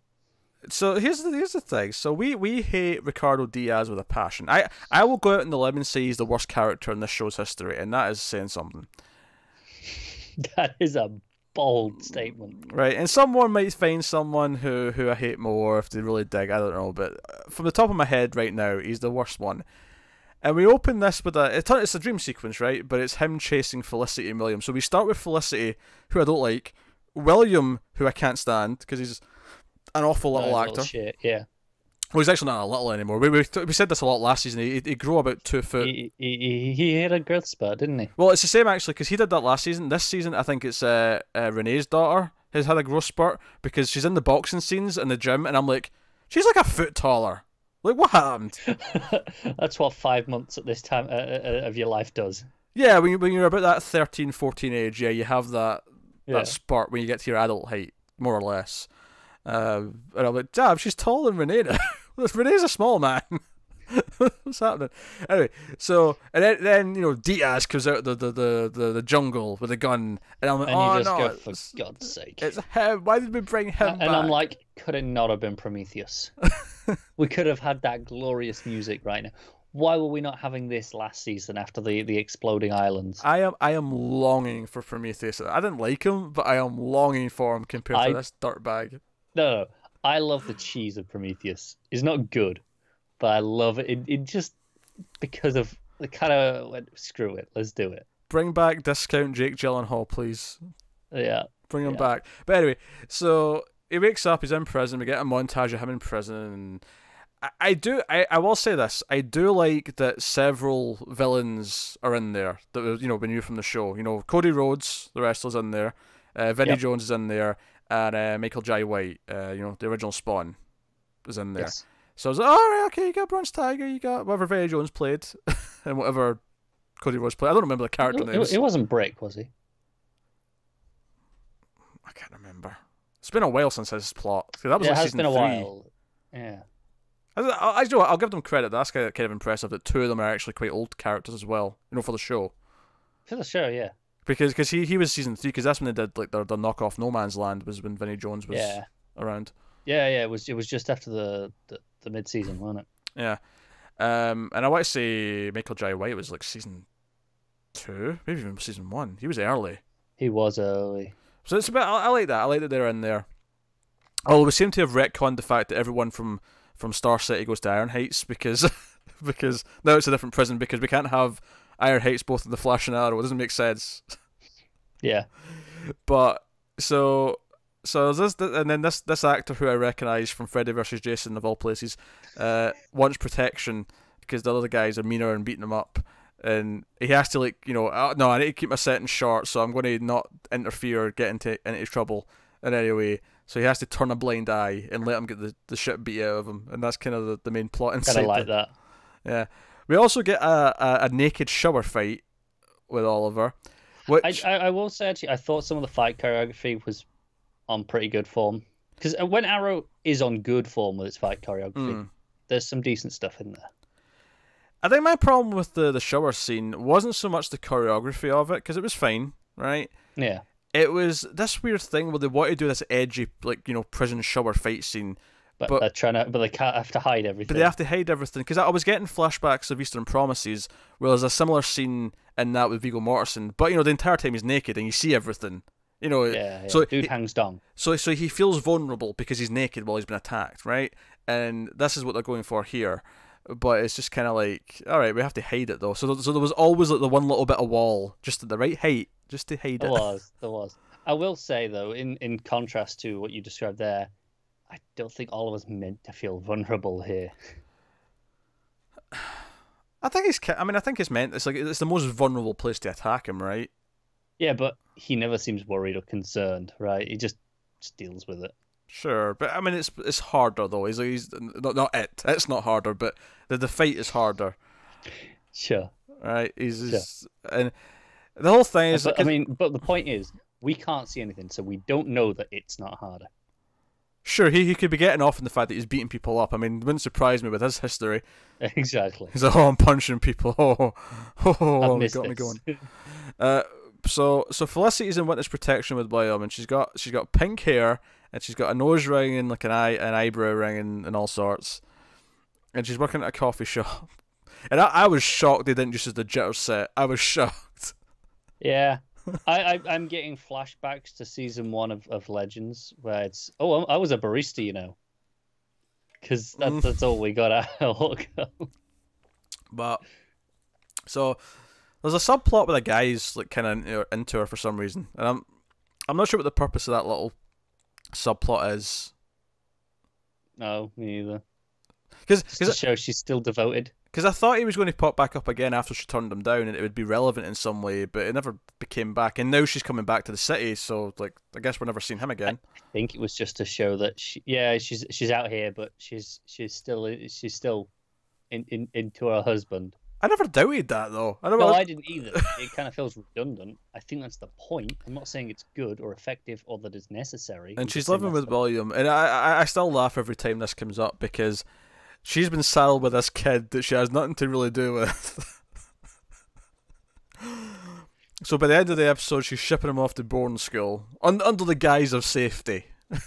No, she's just like, finally, place to myself. So here's the thing. So Diaz does find her, right? And I thought it was weird how she kind of fights back. We've seen that he's actually very capable of fighting, and she fights back well enough to last for a while, and then it cuts away in a bit of a cliffhanger. I did think it was really weird how she just showed up at the prison and was like, oh yeah, Argus showed up at the right time. And I'm like, yeah, but did they get Diaz then? No, he got away? This feels like we should have seen this in some way. Why did they just show up at the right time? William went and got him, maybe? Phoned them, but were they that close that they could just come upstairs? Well, and if they were, would they not have seen Diaz? We already heard from Diggle that they were under 24/7 surveillance, so they had to be close by. Right, but if they're that close by, would they not have seen Diaz just stroll into the locked door with her biometric scanner? Yeah, I mean, I'm not even questioning that. Like, I'll buy that he's just that good that he found a way around that, but it feels so weird to me not to show how that scene ended, because it's one thing when it's like a really obvious ending to a scene, but I'm like, yeah, but how did he get away then if they showed up? You have to show him kind of running away, or like making the choice to save his own ass instead of killing her, or something like that. He dived off a bridge. Well, that was last season. Well, okay, fine. He dived out a window. What do you want to say? So that's the whole thing. I mean, Laurel 2.0 is working as the DA, apparently, or assistant DA, or whatever she's doing. Yeah. Yeah. Yeah, so the plot in the city, though, is there's so Felicity's coming back, just to round that off. Yes. She can't just sit by and do nothing. She's going to help try and fight and track down Diaz, even though everyone in Team Arrow has been outlawed from being a vigilante, or their immunity goes out the window. So we find out that Dinah is actually a police captain now, because Lance is dead. I'm okay with that. Yeah, that's fine. It's whatever. It's kind of weird to me that there's no one who's been there longer who is older, who is more suitable for the job. It's kind of weird, but yeah. How many police captains do you see who are in their early 30s? You don't. No, you don't. Is she even in her early? I'm assuming she's in her early 30s, given the general age of everyone. But I don't actually know. Does IMDb tell you that? It does not have her date of birth or her age. I can't remember her name. I'm blanking. Doesn't matter. Whatever. But the point is police captains tend to look like they're at least in their mid to late 40s, and I'd say that's a young police captain. Yeah, I agree with that. It's that sort of thing where you don't get there when you're young. It's the same with being a president. You don't get presidents who are under 40, right? Well, there's a minimum age for presidency, isn't there? Is there? I don't know. I wasn't aware of that. No, I think there's you have to be a minimum age. Yeah, but the point being is you have to kind of climb through the political ranks a bit before you can, or be a celebrity. That's a conversation for another time. Why are you screwing your eyes at that? I'm just the president right now is literally there because he was a celebrity first. I know. I just roll my eyes at the fact that it worked. Anyway, so. But regardless, she's police captain. Renee's doing like self-defense classes for the kids, including his daughter, and they've got crappy equipment. I will admit, Renee was everything. Yeah, he was oddly the most relatable and likable character in this episode. I think he has been for a long time on the show. Because he's helping one of the kids in his class who want to get a gun because they don't think it's safe anymore because there's no vigilantes. And he tries to stop him, but the guys he was going to sell a gun, try and attack him, and he fights back. And then this fake Green Arrow shows up. I say fake, but someone in the Green Arrow outfit shows up. The imposter, yes. Because we've never done this before, right? I know. Comes in and takes care of the bad guys, and Renee has to put in a report and whatnot. And he kind of sticks up. He's like, "Hey, no, he saved my life. He's doing a good job, Dinah. Don't arrest him. Let him do his thing." And she's like, yeah, but, they might think it's related to us, and if it's related to us, then we lose our immunity, so we can't do that. And she also brings up a relatively good point of, well, I mean, did he save your life, or did he just stop the exchange? Were you a byproduct? Yeah, we don't really know, right? Because it's kind of equal. I'll give the show credit here. They're kind of equally 50-50, both taking a hunch, because he could be just a dangerous guy who's using the Green Arrow persona, and he doesn't care about saving anyone. And Renee could be right that he does care about doing that, and he is worth keeping around, just like Oliver, in the show's logic, was worth keeping around. I'd argue that Oliver was also a murdering psychopath and probably shouldn't have been kept around. But that's and on that note, yes, we'll talk about the imposter while we're here. Yes. He's got a list. He does have a list. He's got a list, and he's checking it twice. What? Was the list public knowledge? I don't remember it being a thing people knew about. Well, if it's the obvious person that I think it probably is, even though that seems far too obvious, that it's not a random public person, it's someone who would know he had a list. I agree. It's Roy, right? See, this is the thing. That's what I was thinking all episode until I got to the end and I thought, well, it's too obvious now. It can't be Roy, right? It's that, or it's just Diggle again. he missed the action. I mean, hell, Renee even says that at one point. I thought it was you at first. So, like, so like I kind of respect that a little bit, and I kind of respect that, you know, Wild Dog, who's not been actively Wild Dog and put on the hockey mask for a long, you know, for the 5 months or whatever. He shows up and he actually stops. He kind of saves the Green Arrow from being arrested, the imposter, and Dinah's pissed at him for it. Can we just call this guy the Hood, because he's got the list? Okay, sure. But he, what I liked about it though is that the next day at his gym, this is my favourite scene in the episode. He comes in and he's like, "Hey, we're gonna get new punching bags. We're gonna get new shoes for you. We're gonna get all these new things." And his daughter is like, and by the way, the daughter's a much better actress than William. I just want to point that out. She's so good. She's like, "Hey, I thought we, you know, all the broken stuff built characters." Like, I said that before I knew we were getting better stuff. Like, that's a good line of dialogue. The honesty of it. Yeah. That's good. Now I'm all for Zoe becoming like, I don't know, the new Speedy or something. Like, train her, get her up and coming. Yeah, we need a next generation, right? Yeah. Have Renee go out in a blaze of glory and have her put on the hockey mask. Put on the hockey mask. But she should use a machete instead of guns, because do like a proper hockey mask wielding maniac. Thank you very much. All that with bloody grenades. Little maniac. Oh no, Zoe's grown on me. Zoe, I mean, obviously it helps her that she's in the same show as William, who is annoying and awful and all these other things. Yeah. But she's surpassed Ruby. I think she has a bit more charisma than Ruby did, and Ruby was okay for certain things, but I think Ruby was good in the script and decent enough in acting to pull it off. Sure. I think Zoe's got a bit more wit to her and the charisma to pull that off. Yes. Probably more so in this episode, because she's getting to do something different than just being, oh, she's the plot device for the I need my kid back plot. Yeah, but she's had that kind of humor. Yeah. For a while. Well, yeah, I think the first time we really liked her was when she just said, "All right, Dad, you're a vigilante. I know. I'm not stupid." that was that scene. I can still hear you. Yeah, you know, when she called him out for it and just said, "Yeah, I get it, Dad. I know what you are." Just I really liked how blunt he was about it in this episode with the kids. It's like, but you were out there, right? And he was like, I mean, technically, yeah, but not anymore. So not for a long time. Yeah. So you know, so they're the MVPs of the episodes, is Renee's daughter. But yeah, I mean, just to go back to the prison stuff, I guess, because eventually Oliver does beat the shit out of everyone, and he's like, "Oh, you should have killed me," to the big guy who threatened him, who, you know, because Diaz sent the guy to say, "Hey, we've got your wife," but then they didn't have his wife. No. And he was all delighted to see Felicity. For some reason. That was it. But we have to talk about, because I actually tweeted. I was watching the episode, right, and I tweeted at the moment where it went to, you know, what appeared to be a flashback, and I went, flashback. I thought I was done with this shit at least.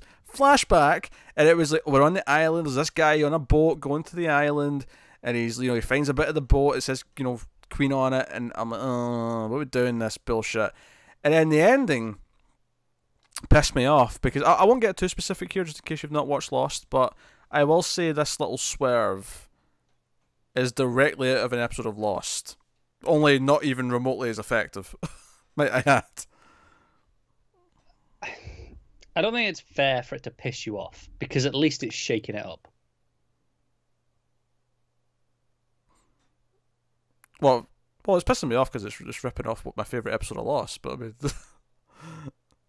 I mean, fine. I mean, it's literally my favourite moment of Lost was this reveal on Lost. No way. So yeah, it's not a flashback. It's a flash forward, and this guy is William. Oh, because that's what we wanted. We wanted grown up William, and for some reason Roy is on the island in the arrow suit. It is. I saw. I did see a picture in an interview afterwards. It's his red suit, which, you know, the one he gave to Thea. It was so dark, I just assumed it was the green one, but I did too at the time, and I was way too drunk to tell. Yeah, I'll be honest. I was so dry I didn't realize it was Roy at first. So it was when they revealed this that I went, well, I've been thinking Roy all episode for the Green Arrow dude, but I'm like, now that we've seen him in the future, it's like, I feels too Easy. Yeah. So I don't know. I don't know either. But I mean, especially since Arrow. would Roy be wanting to like kill people with the list, like, you know, OG Yeah, I don't Oliver. know. I don't know why, but who else knows about the list? I don't know. And he's wearing like a mask as well, like that covers his entire mouth as well. It's worth mentioning that. So it really what I want is for them to tell us it's Prometheus. He came back to life somehow. What really gets me about this is them admitting, because they want to conceal the guy's identity from us, is that they're admitting that the actual mask doesn't do shit. So they had to add like a whole extra mask to actually conceal it. Yeah. Yeah. So I'm just pointing that out. No, definitely. I don't mind that it's a flash forward because at least it's something different. I don't necessarily like it. I'm not going, oh, flash forward. If we get these stupid flash forwards with transitions every episode, I don't care if it's shaking things up. I don't like it. I've got some bad news for you. I can't guarantee it'll be every episode, but the new showrunner did say for the rest of the show's life, it will be flash forwards. Not the season, the show's life. Show's life. What, we're getting this whole future timeline with Roy? I don't know if it'll always be Roy and William, whatever, but the flashbacks again. Maybe this won't be extensively true. Maybe we'll get flashback here or there when it's relevant to characters. So we seriously only went one season without flashbacks constantly, only for them to go, hey, we're going to introduce them again, but we'll just turn it around. Yeah. All right, now I'm pissed. Yeah. Now I'm pissed. Sorry. Because the flashbacks were dragging this show even further down than it already was for years. Seasons 3, 4, and 5's flashbacks are all complete garbage, and they just did nothing but waste time. Yeah. But you got flash forwards for the basically for the rest of time, because that's how long it's going to be till CW cancels this. I wonder if Roy is even going to be in present day then, because we know he's a regular this year in terms of the cast. So they can just do him in the flash forwards. They can. I feel like he's going to eventually pop up in present day though. I would think so.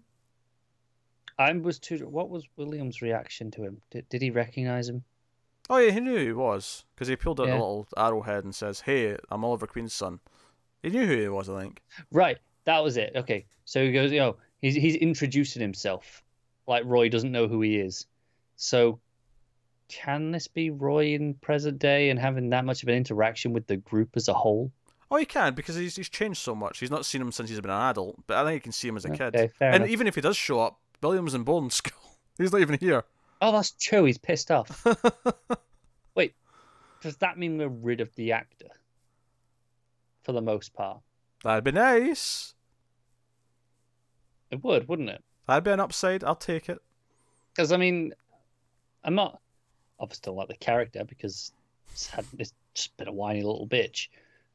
But, I mean, I can't complain about the acting of this guy yet. I've not really seen any of it. True, yeah, there's not a lot of him in this one to really judge. I can't say he's a good actor, but I can't say he's bad. There's nothing there. So, it could be an upgrade. I mean, it would be hard for him not to be an upgrade. Yeah. Oh well. Yeah, sorry, get used to the flash forwards. That's Arrow. Alright, I want bets here. So I'm fully expecting them to actually bring him out because they need the Green Arrow back. Because this is the thing. Everyone knows he's the Green Arrow now, Oliver, right? They're calling him Arrow to his face in prison, which is at least interesting in terms of dynamics. I'm like, okay, that's different. There's no putting that cat in the bag. Exactly, unless we get some Constantine magic spell or something to wipe it. So, okay, whatever. But here's the thing. So I'm thinking the way he gets out is that something bad happens in the city and they need the Green Arrow. And they want him out there. And they they bring him out of prison and say, hey, save the city for us. That's what I'm expecting. And I'm expecting it before the crossover. Although, if we're doing Elseworlds, technically all the Oliver Queens we see could just be from other Earths. So, whatever. Yeah. Do you know what? That's something we have to give this episode credit for. Mm-hmm. Oliver's still in prison at the end. That's true. I still give it like 5 episodes max. No, I do as well, but it's beaten Flash. And I'm being optimistic with that. It's beaten Flash at the start of its season status quo setups. Oh, I'm not going to compare it to that. I'm going to compare it to when Flash was in prison, which, for the record, I think was 3 episodes. 3 episodes. Okay. I was I think fairly, comparing it to the start of the season, where, oh, we left him there, he's gone, and then, okay, he's back now. Yeah, but at least the prison thing in Flash was a mid-season thing, at least. So it was still kind of a... I mean, I think the trial was after the break as well, but, once he went into prison, it was like, here's your 3 episodes of prison. Sure, 3 episodes. We got that to beat. So... yeah, okay. What's that all? Well, we mentioned The Flash, and it's dealing with its previous season's things. Now, we already had the premiere last week, so this is episode 2 of season 5.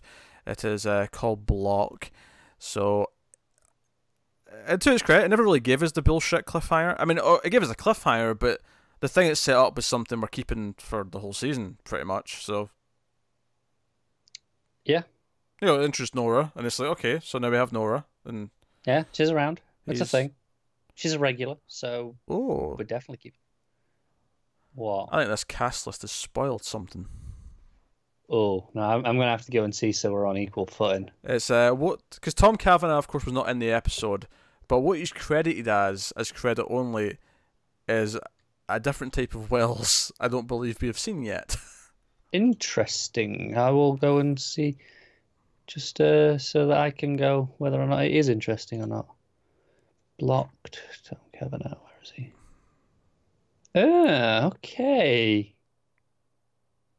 He was not part of the Council of Wells, was he? No, I don't believe so. I don't remember that version of Wells. I don't either. But I'm down for it. It's notable, though, that the name is enough that we know what type of character he's going to be. Yeah. Interesting. Anyway, so where do I go with this? So Nora's still around, and they kind of open the episode with them kind of admitting to everyone, okay, she isn't actually stuck here, that was all a ruse. Cisco's kind of pissed he spent so much money buying tech to try and fix the problem. Where was it he wanted to go instead? I can't remember, somewhere sunny. It was.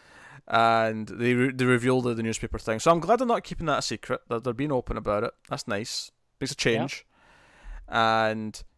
I want to give credit to Iris. I like Iris's attitude here. She's like, you know what? We've changed the future multiple times. Remember I was going to die all season? Yeah, remember that? We changed that. We'll change this too. Screw the future. Future's our bitch. Oh, I can't wait for Nora to fade out of existence at the end of the season. Actually, I'd take that back. I like Nora. No, I like Nora too. So, I'll tell you what I liked about this one. This is not as good as the premiere. I will say, that did just remind me of my other guess. For Arrow's the hood. It's Tommy. I'm taking a page from the Flash book and always guessing it's Eddie. No, it's actually Eddie. It's actually Eddie. Anyway. Carry on. So, what I liked about this one, I liked that Iris actually had her own little subplot. And it wasn't just a random thing either. Hers was... arguably more relevant to the main plot of the season, what she was doing. It was, yes. Because she was investigating how Gridlock died to Cicada. And I will say this, so the opening scene of the episode, Cicada is coming to this creepy, industrial basement, and he takes off his cloak, and we see Chris Klein, and he's all grim, he's acting very kind of edgy, and he belongs on Titans, basically. It looks like he wants to be on Titans, he's like, and I actually laughed out loud when a random dude just kind of walked behind him, and I went, is that like a henchman or something? And then he just says, hey, you start, so you look a bit rough. Yeah. And I'm like, oh, he's just at work. That's just him going to work. And this other dude's just randomly asking him how he is. And I'm like, why is he looking this angry and mean at work? It made me laugh. It was just the big guy just in the back, because I thought it was like his secret lair, and then just casually in the background a guy in overalls walks into frame. Yeah, and it's like, oh, you been in another fight? And he's like, yeah. It's like, you should see the other guy. And obviously, in the meantime, we're cut into the flashbacks of the fight. Yes. And obviously, he wins and whatnot. But so Iris is looking into that, which I kind of liked. I also liked that she casually at one point says to Barry, "Hey, can I use your lab for some thing I'm working on?" And he's like, "Yeah, sure." And he never stops to question why she specifically needs a lab.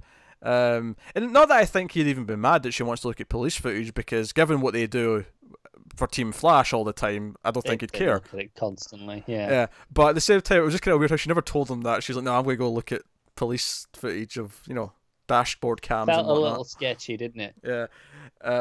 But yeah, she's investigating that, so I like that, that it felt relevant. Interesting that she went to him to get that access and not Joe, right? Because Joe's a good enough cop to be, wait a minute, I can't let you onto my computer at work. Are you kidding me? I'm a police officer. Exactly. That's sketchy. And you're a reporter, not to mention anything else. Yeah. That'll end badly. Somehow respect enough that Single give her off-the-record comments. Yeah. Which I don't think I've seen much of those two interacting before, so it was kind of funny him being like, yeah, since it's you, Iris, I'll give you an off-the-record comment. And I think that's something that, we spoke about in Supergirl, how some things seem to have just jumped ahead. Mm-hmm. Iris's journalism career, there was we did bits over the past, that we had to be a journalist, had a job. It's been blog stuff for a while. She'd kind of fallen away because part of the plot last year was that she kind of just rediscovered it again. She kind of came back to it. Yeah, so it felt a little weird that Sing's like, oh, because it's you. Like, they've got this really close relationship. I mean, I get that they know each other and stuff, but... This was nothing compared to Supergirl's jumps, though. No, it wasn't. This felt a lot more kind of like... Okay, but because we've seen our actual newspaper job enough over the years that it's like, okay. Yeah. I'll let it slide. And I kind of buy this one as like, no, he just knows her well enough that he's like, yeah, sure, fine. Yeah, it's like, all right, it's Joe's daughter, whatever. Yeah.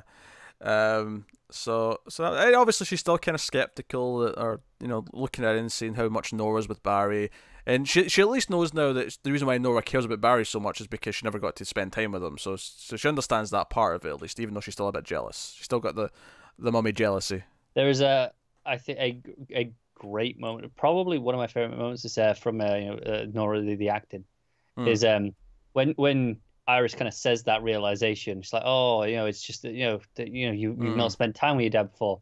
And it cuts to Nora, and she just kind of looks down a little bit, like, okay, we know there's more going on, obviously. Yeah, we've been assuming that her relationship with Iris is not that great. Not that great, but there's it's just that one look. Like, Iris doesn't see it or anything. She just, just for us, but it's a nice touch. Yeah, and she's very eager. She wants to impress her dad, and she's like, "No, I don't want to learn about physics. I want to learn how to do sonic punches and throw lightning." She wants to sonic punch an atom. Yeah, and she ends up messing up, and she puts them through the glass board. I was just gonna say, what do you call it? It's not a whiteboard. I like it though. I wish we had glass boards in school instead of the classics. It's cooler. See, it's cooler, but I think the whiteboard is actually more useful. Like, I can see the black on a whiteboard from the back of a classroom.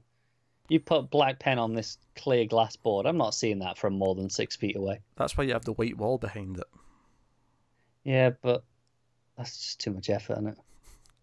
And then you can double it up, and it can be like a projection screen as well at the same time. You just have to wheel the glass out the way, and all of a sudden. To be fair, in my later years of school, we just got smart projectors, and they became the whiteboards. As did I. But the point is, the glass boards are cool. Shut up. What, they're cooler than the smart projectors? Yeah, it's like cool but low tech at the same time. It's lo-fi. Lo-fi, yes. So anyway, so the trading, and we've got kind of a villain of the week. She's not a big deal. She's got a couple of scenes. She kind of she puts people into blocks. That's basically it. I love how Cisco's depressed about not having what's her face Gypsy anymore. Like, oh, and it's like to try and cheer him up. Barry's like, oh, what can we call this villain? She makes people into blocks. Cisco is like, oh, block. It just walks. That's actually pretty funny. It was. He's not in the mood. He wasn't, not at all.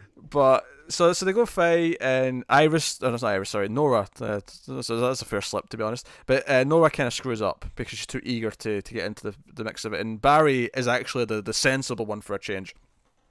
But what I like about this is that we get this really fun sequence of him showing her footage of when he first became Flash and all the mess ups he had in the lab. I want to say you've overlooked the best scene of the episode at this point of the plot. Oh, go on then. What have I missed? It's the scene where before he knows, why he's showing her all this stuff, is he goes to Joe. Oh yeah. and he's like, "What's going on? Oh, get it. What's going on? Being a parent's hard. Joe's just like, yeah, you're telling me. Yeah, and Joe gives still him this bloody very hard. specific example of something he did, and Barry's just like, yeah, what's wrong with that? That was fine. I acted perfectly normal in that situation. Yeah. And proof, once again, that Joe is the best TV dad. Joe, I thought was weird. I don't know if like the actor, if Jesse Martin was like, if there was a reason for this, or if it's just a coincidence. But I noticed that almost every scene he had in this episode, he was sitting in a chair and he never got up. And I think we're just going with the chill dad vibe.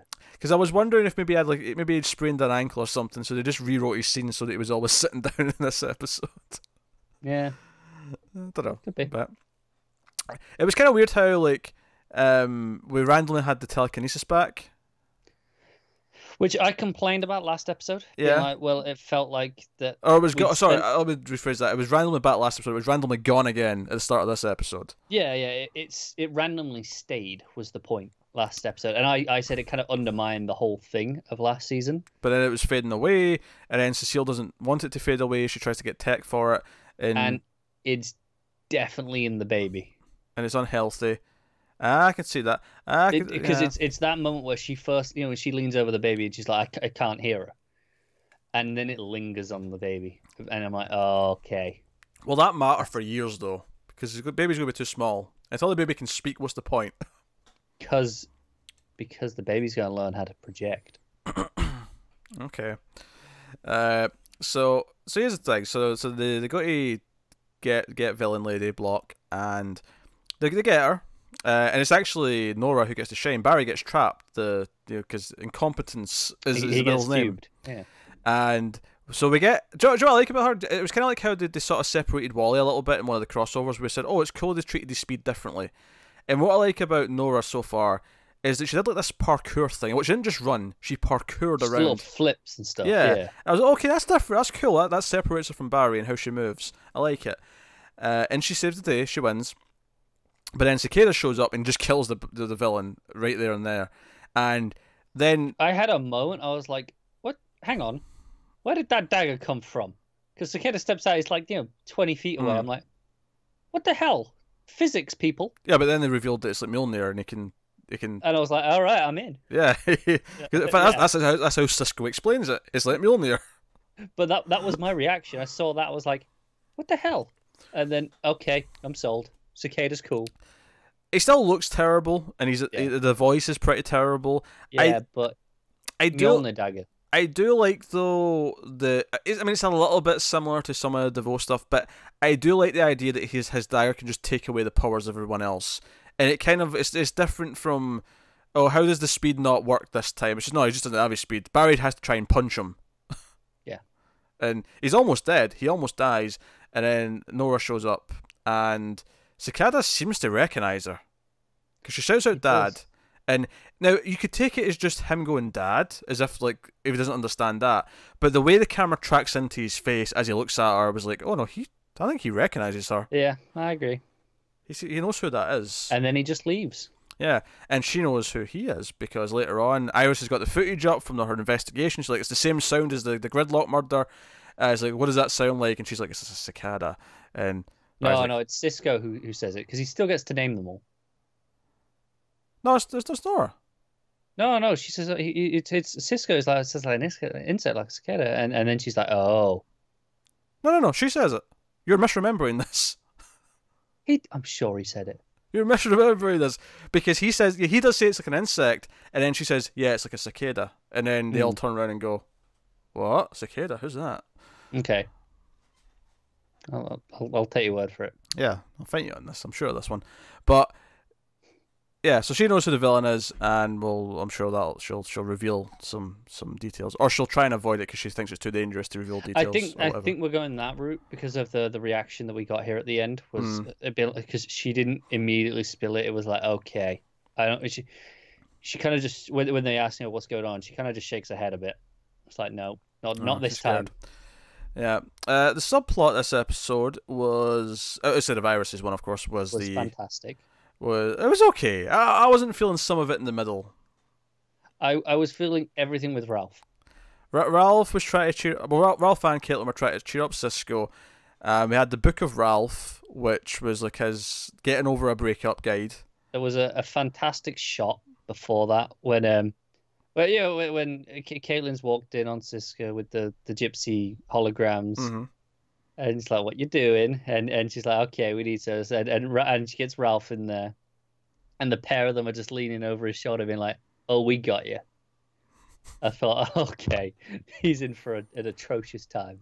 Yeah, the makeover thing. It was kind of fun. I wasn't super feeling it, but it was mildly amusing. I was never loving it. It was just mildly amusing most of the time.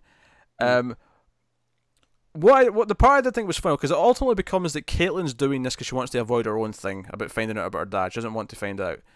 And the funniest moment I actually had was actually when Cisco and Ralph get so uncomfortable doing the thing that they were doing for Cisco that they say, "Oh, maybe we should focus on Caitlin's thing. Yeah, let's get onto that." And they both just go over to her like bit of paper, the certificate, and like, let's vibe this bad boy. And Caitlin has to like tell them not to. I got a laugh out of that because that's actually kind of the most that Cisco snapped out of it the whole episode, is that they got uncomfortable and they just had to shift to something else. The rest of it was just fine. It wasn't doing anything super great for me. I had fun with Ralph being Ralph.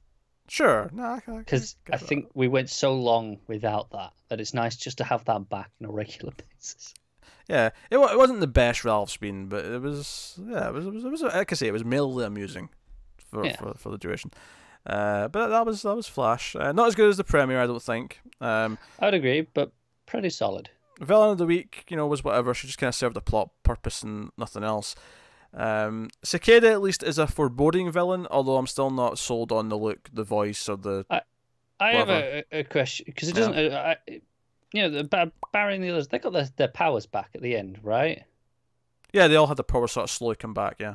Do they just come back when over time when they're away from the dagger? What do we have any? The way I took it was that. It's not that it just takes their powers completely. It's that it sort of sucks all the meta energy out of them at the time, so it just kind of naturally sort of comes back over the period. It's kind of like how sometimes some like interpretations of Superman, when he gets zapped by kryptonite, he has his powers gone for a while, and it just sort of gradually builds up again. Okay. No, I'll take it. That's what it seemed like in this episode, anyway. I mean, if they tell me otherwise later, then. Yeah, no, I'll do for now until they go into it, which I'm sure they will at some point to try and counter it. Yeah, probably. Yeah, they'll try and figure out a way to battle it. Yeah, but hey, so no, it was not a bad Flash. Like the season's not tanked yet, which we feared it might. And it still might, but hey, we're 2 for 2. 2 for 2, just 21 left to go. It's daunting. All right. Okay, which does take us on to Black Lightning, season 2, episode 2. It is the Book of Consequences, chapter 2, which Black Jesus Blues. I think is the first thing we need to talk about. Title sequence. Yeah, that wasn't that last week, right? It was. I noticed it last week. Really? Yeah, they had that like that. Not animated. Well, it is animated, but not like a cartoon, but like the. Yeah. Well, the draw this week. I think it was a different drawing last week, but it's like the red and white, and like this was Nissa this week that was on the. I didn't notice it at all last week. Most of the time I kind of just fade out over opening sequences after a season of a show because I'm like, okay, I've seen this, I know what it is. I just don't pay attention. Yeah. Well, the regular one's still there where it says Black Lightning, but yeah, they had this as well. Right, which is why I don't think I noticed it. Like this week, it really stuck out to me. Yeah. So yeah, this kind of progressed everything that we set up last week. Issa is still alive. That's the kid who died and came back and seems to make people tell the truth, which led to a glorious scene when Lynn brought him home for dinner. Yep. And everyone just started being very blunt with each other repeatedly. What I thought was really nice for Jennifer is that she quickly makes them feel better, because she just deduces, okay, it works when you look at people. Look away. Let's test it. And she tells him lies when he's not looking at her. It's like, okay, that's how it works. Now you know how to control it. You know how to make it work for you. And I'm like, and this is good for her because she wants to control her powers and she's not figured it out yet. But this is almost like a, hey, you might be able to. You might be able to figure this out. It's more complicated than his, but there's probably a way. Yeah, I like that she's been proactive like that. That was nice. I will say, Nissa and Jennifer are far too positive about discussing their parents having sex. I feel like most people don't like to talk about their parents having sex. I would agree, but it did set up last season that they're pretty open as a family. I don't care who's open. No one wants to think about their parents having sex. I don't care. Like this is not. When it's the parents thinking about their kids. I mean, even though they don't like to think about it either for the same obvious reasons, at least there's like they have to grow up, they have to spread their wings and do their own thing. We have to kind of accept that it's their choice at a certain point, and blah blah blah. There's a lot of reasons to try and be liberal and whatnot. But the other way around, you just don't want to think about it. It's disgusting. You don't want to. It is, but it all comes back to your favourite scene from last season. I love that scene from last season. It's the best scene of the show. Right. It all comes back to that is they're just really, really honest and open with each other about all of this. Yeah. I did laugh. It's unnatural and weird. I agree with that. But that's just how they are. I did love Jennifer saying to Nissa, you better go out and find a new girlfriend before you dry up. That did make me laugh. Yeah.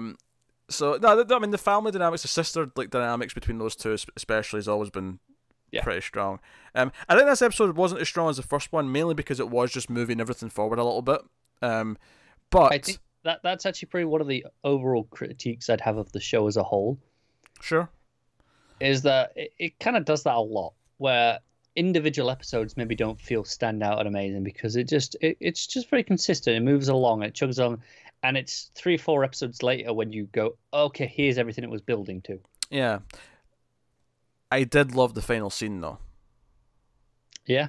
I think the final scene was really good. Because obviously we knew last week that he was stepping down as principal.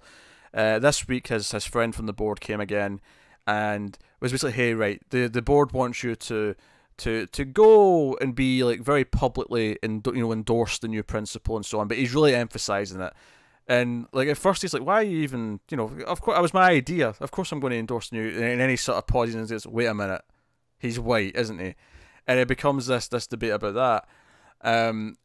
And he, ultimately he's going to accept to do this. And we get the final scene of the episode is him. He's got an assembly, which is impressive given the school's still shut, by the way, because he even mentions in this scene that when the school opens again, I won't be principal.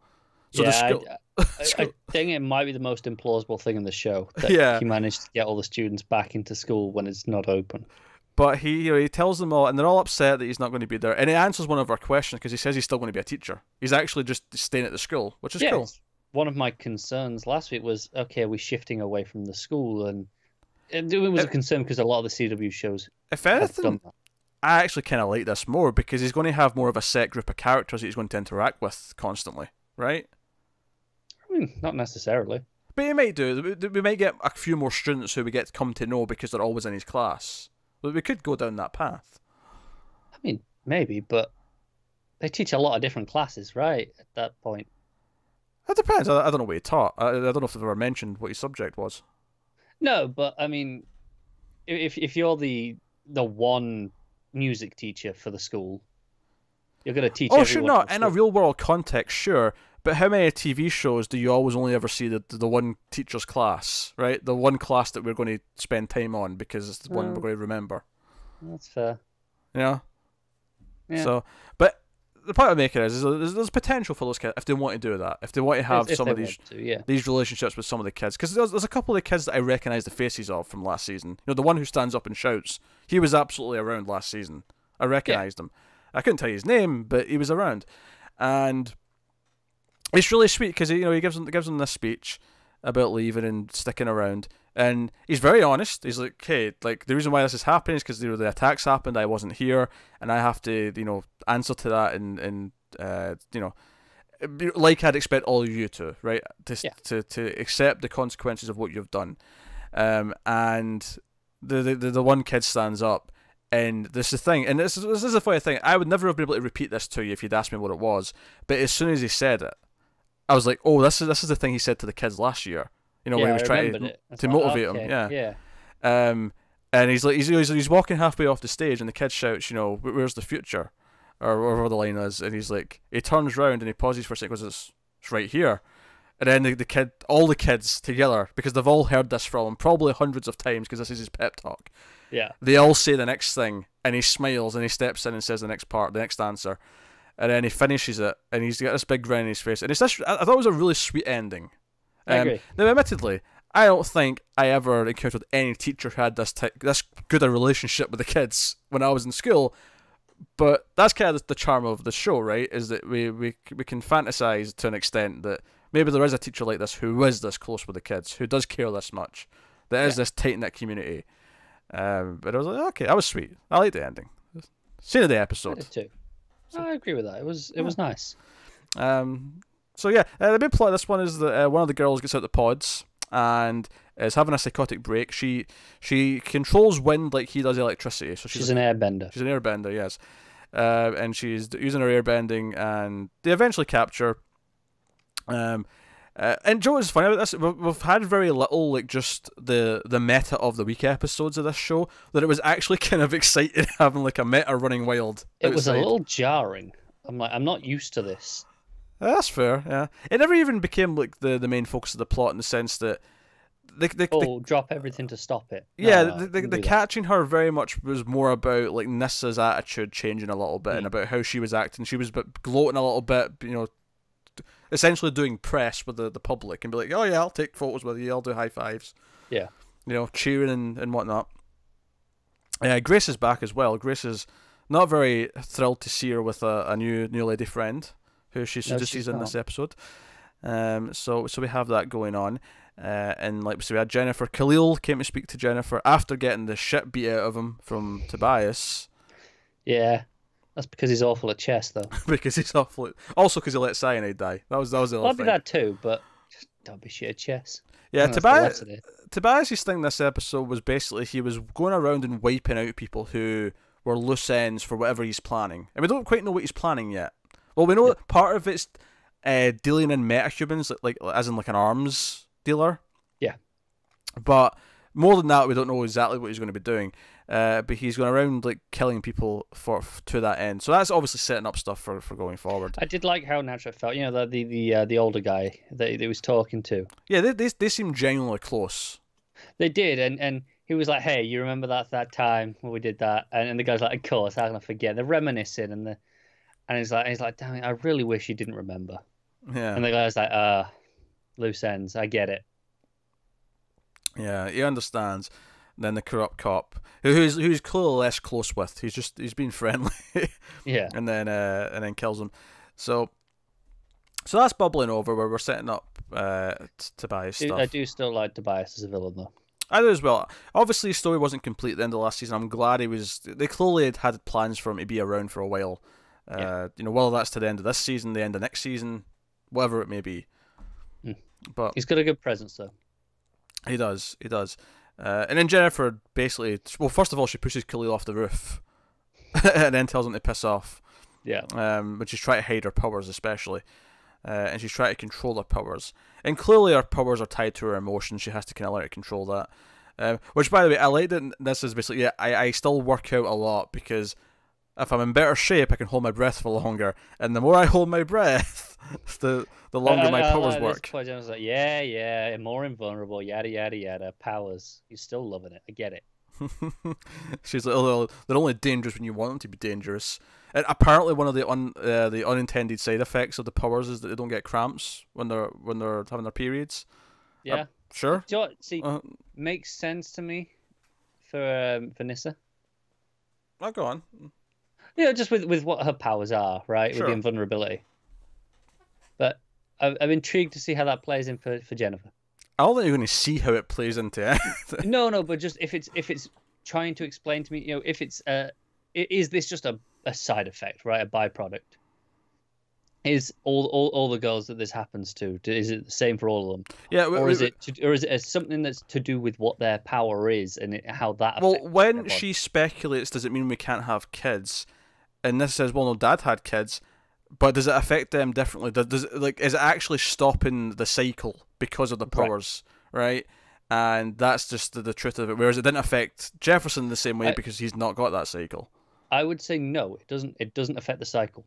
Okay. Because they don't say, "Oh no, it's stopped." They just went, Sure. "No, there's no cramps." There's no cramps. There's no pain.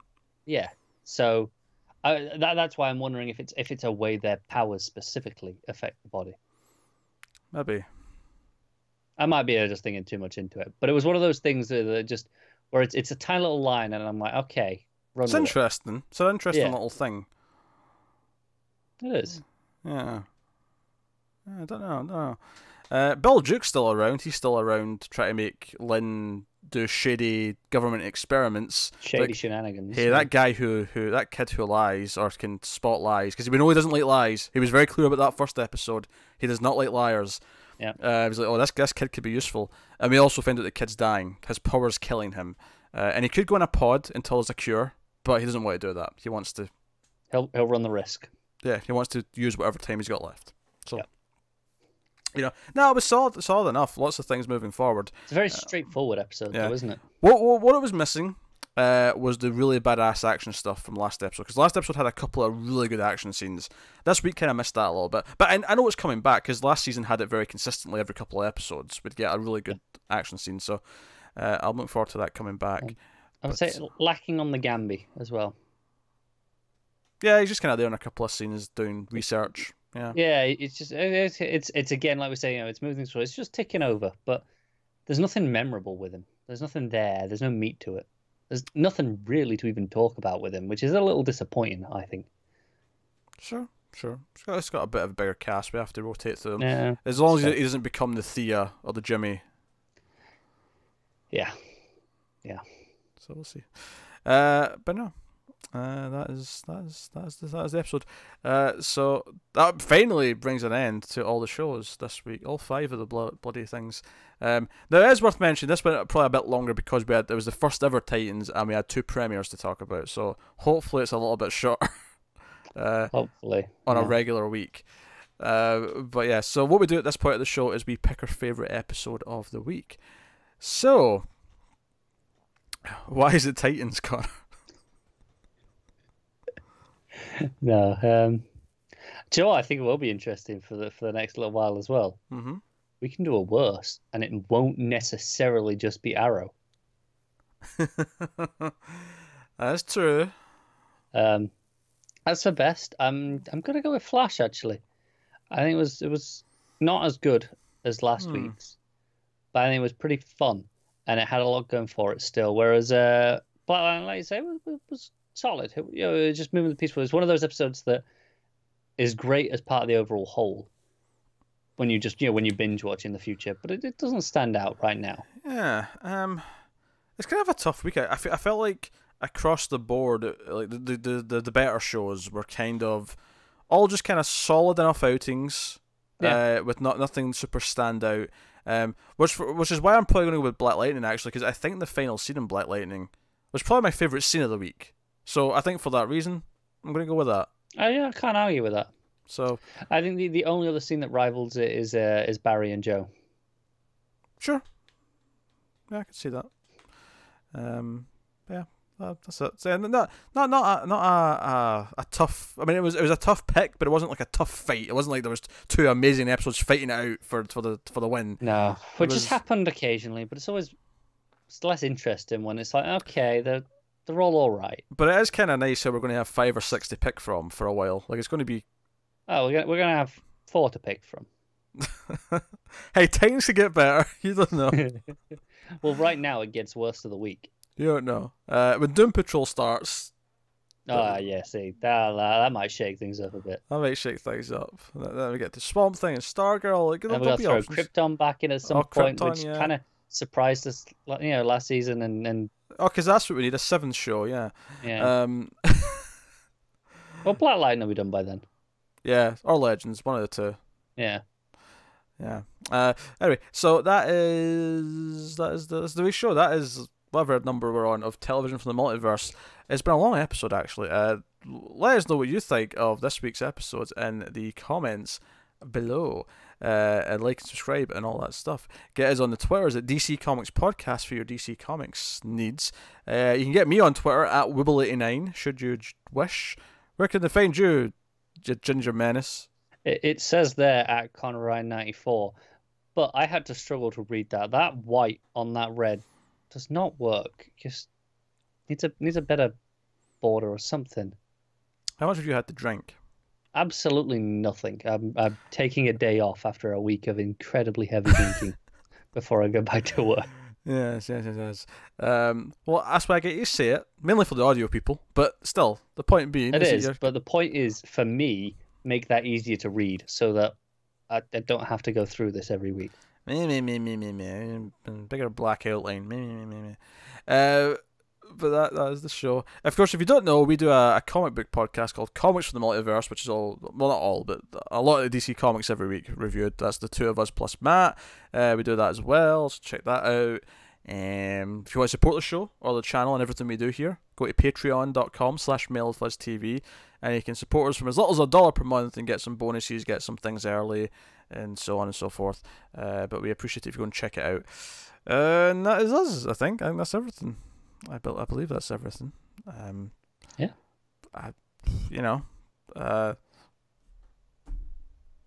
Should be a little bit earlier next week. I should be. Yeah, that's what I was recording later. We should be recording this on Thursdays going forward, meaning that it will be up early Friday. So that is what the plan is week to week now. Assuming we get all 6 bloody episodes watched in time for that, but we should be able to. So that's the plan. So Titans will always be the oldest thing we're reviewing on the show. Which is kind of a shame for the DC Universe service. Okay, they're the flagship going forward. But there has to be a line. There has to be a cut-off, and it's just that's when we can record it, given where all the other shows are. And yeah. That's what it is. I imagine when we get to Doom Patrol and Young Justice, well, probably not Young Justice, Doom Patrol starting up, that'll get its own episode 1 thing. Probably, yeah. I think they all will. All the episode 1s will get their own. But with the exception of Young Justice, probably, because it's kind of just season 3. Exactly. So, there we are. Television from the Multiverse, guys. Thank you very much once again for watching or listening. We always appreciate it. Keep watching dumb superhero TV shows, because what else are we going to do with our time? I don't know. We're millennials. Read a book. That's what we do. We watch superhero shit. That's just what we do. Yeah, thanks very much, guys. And always remember that sometimes we screw things up for the better.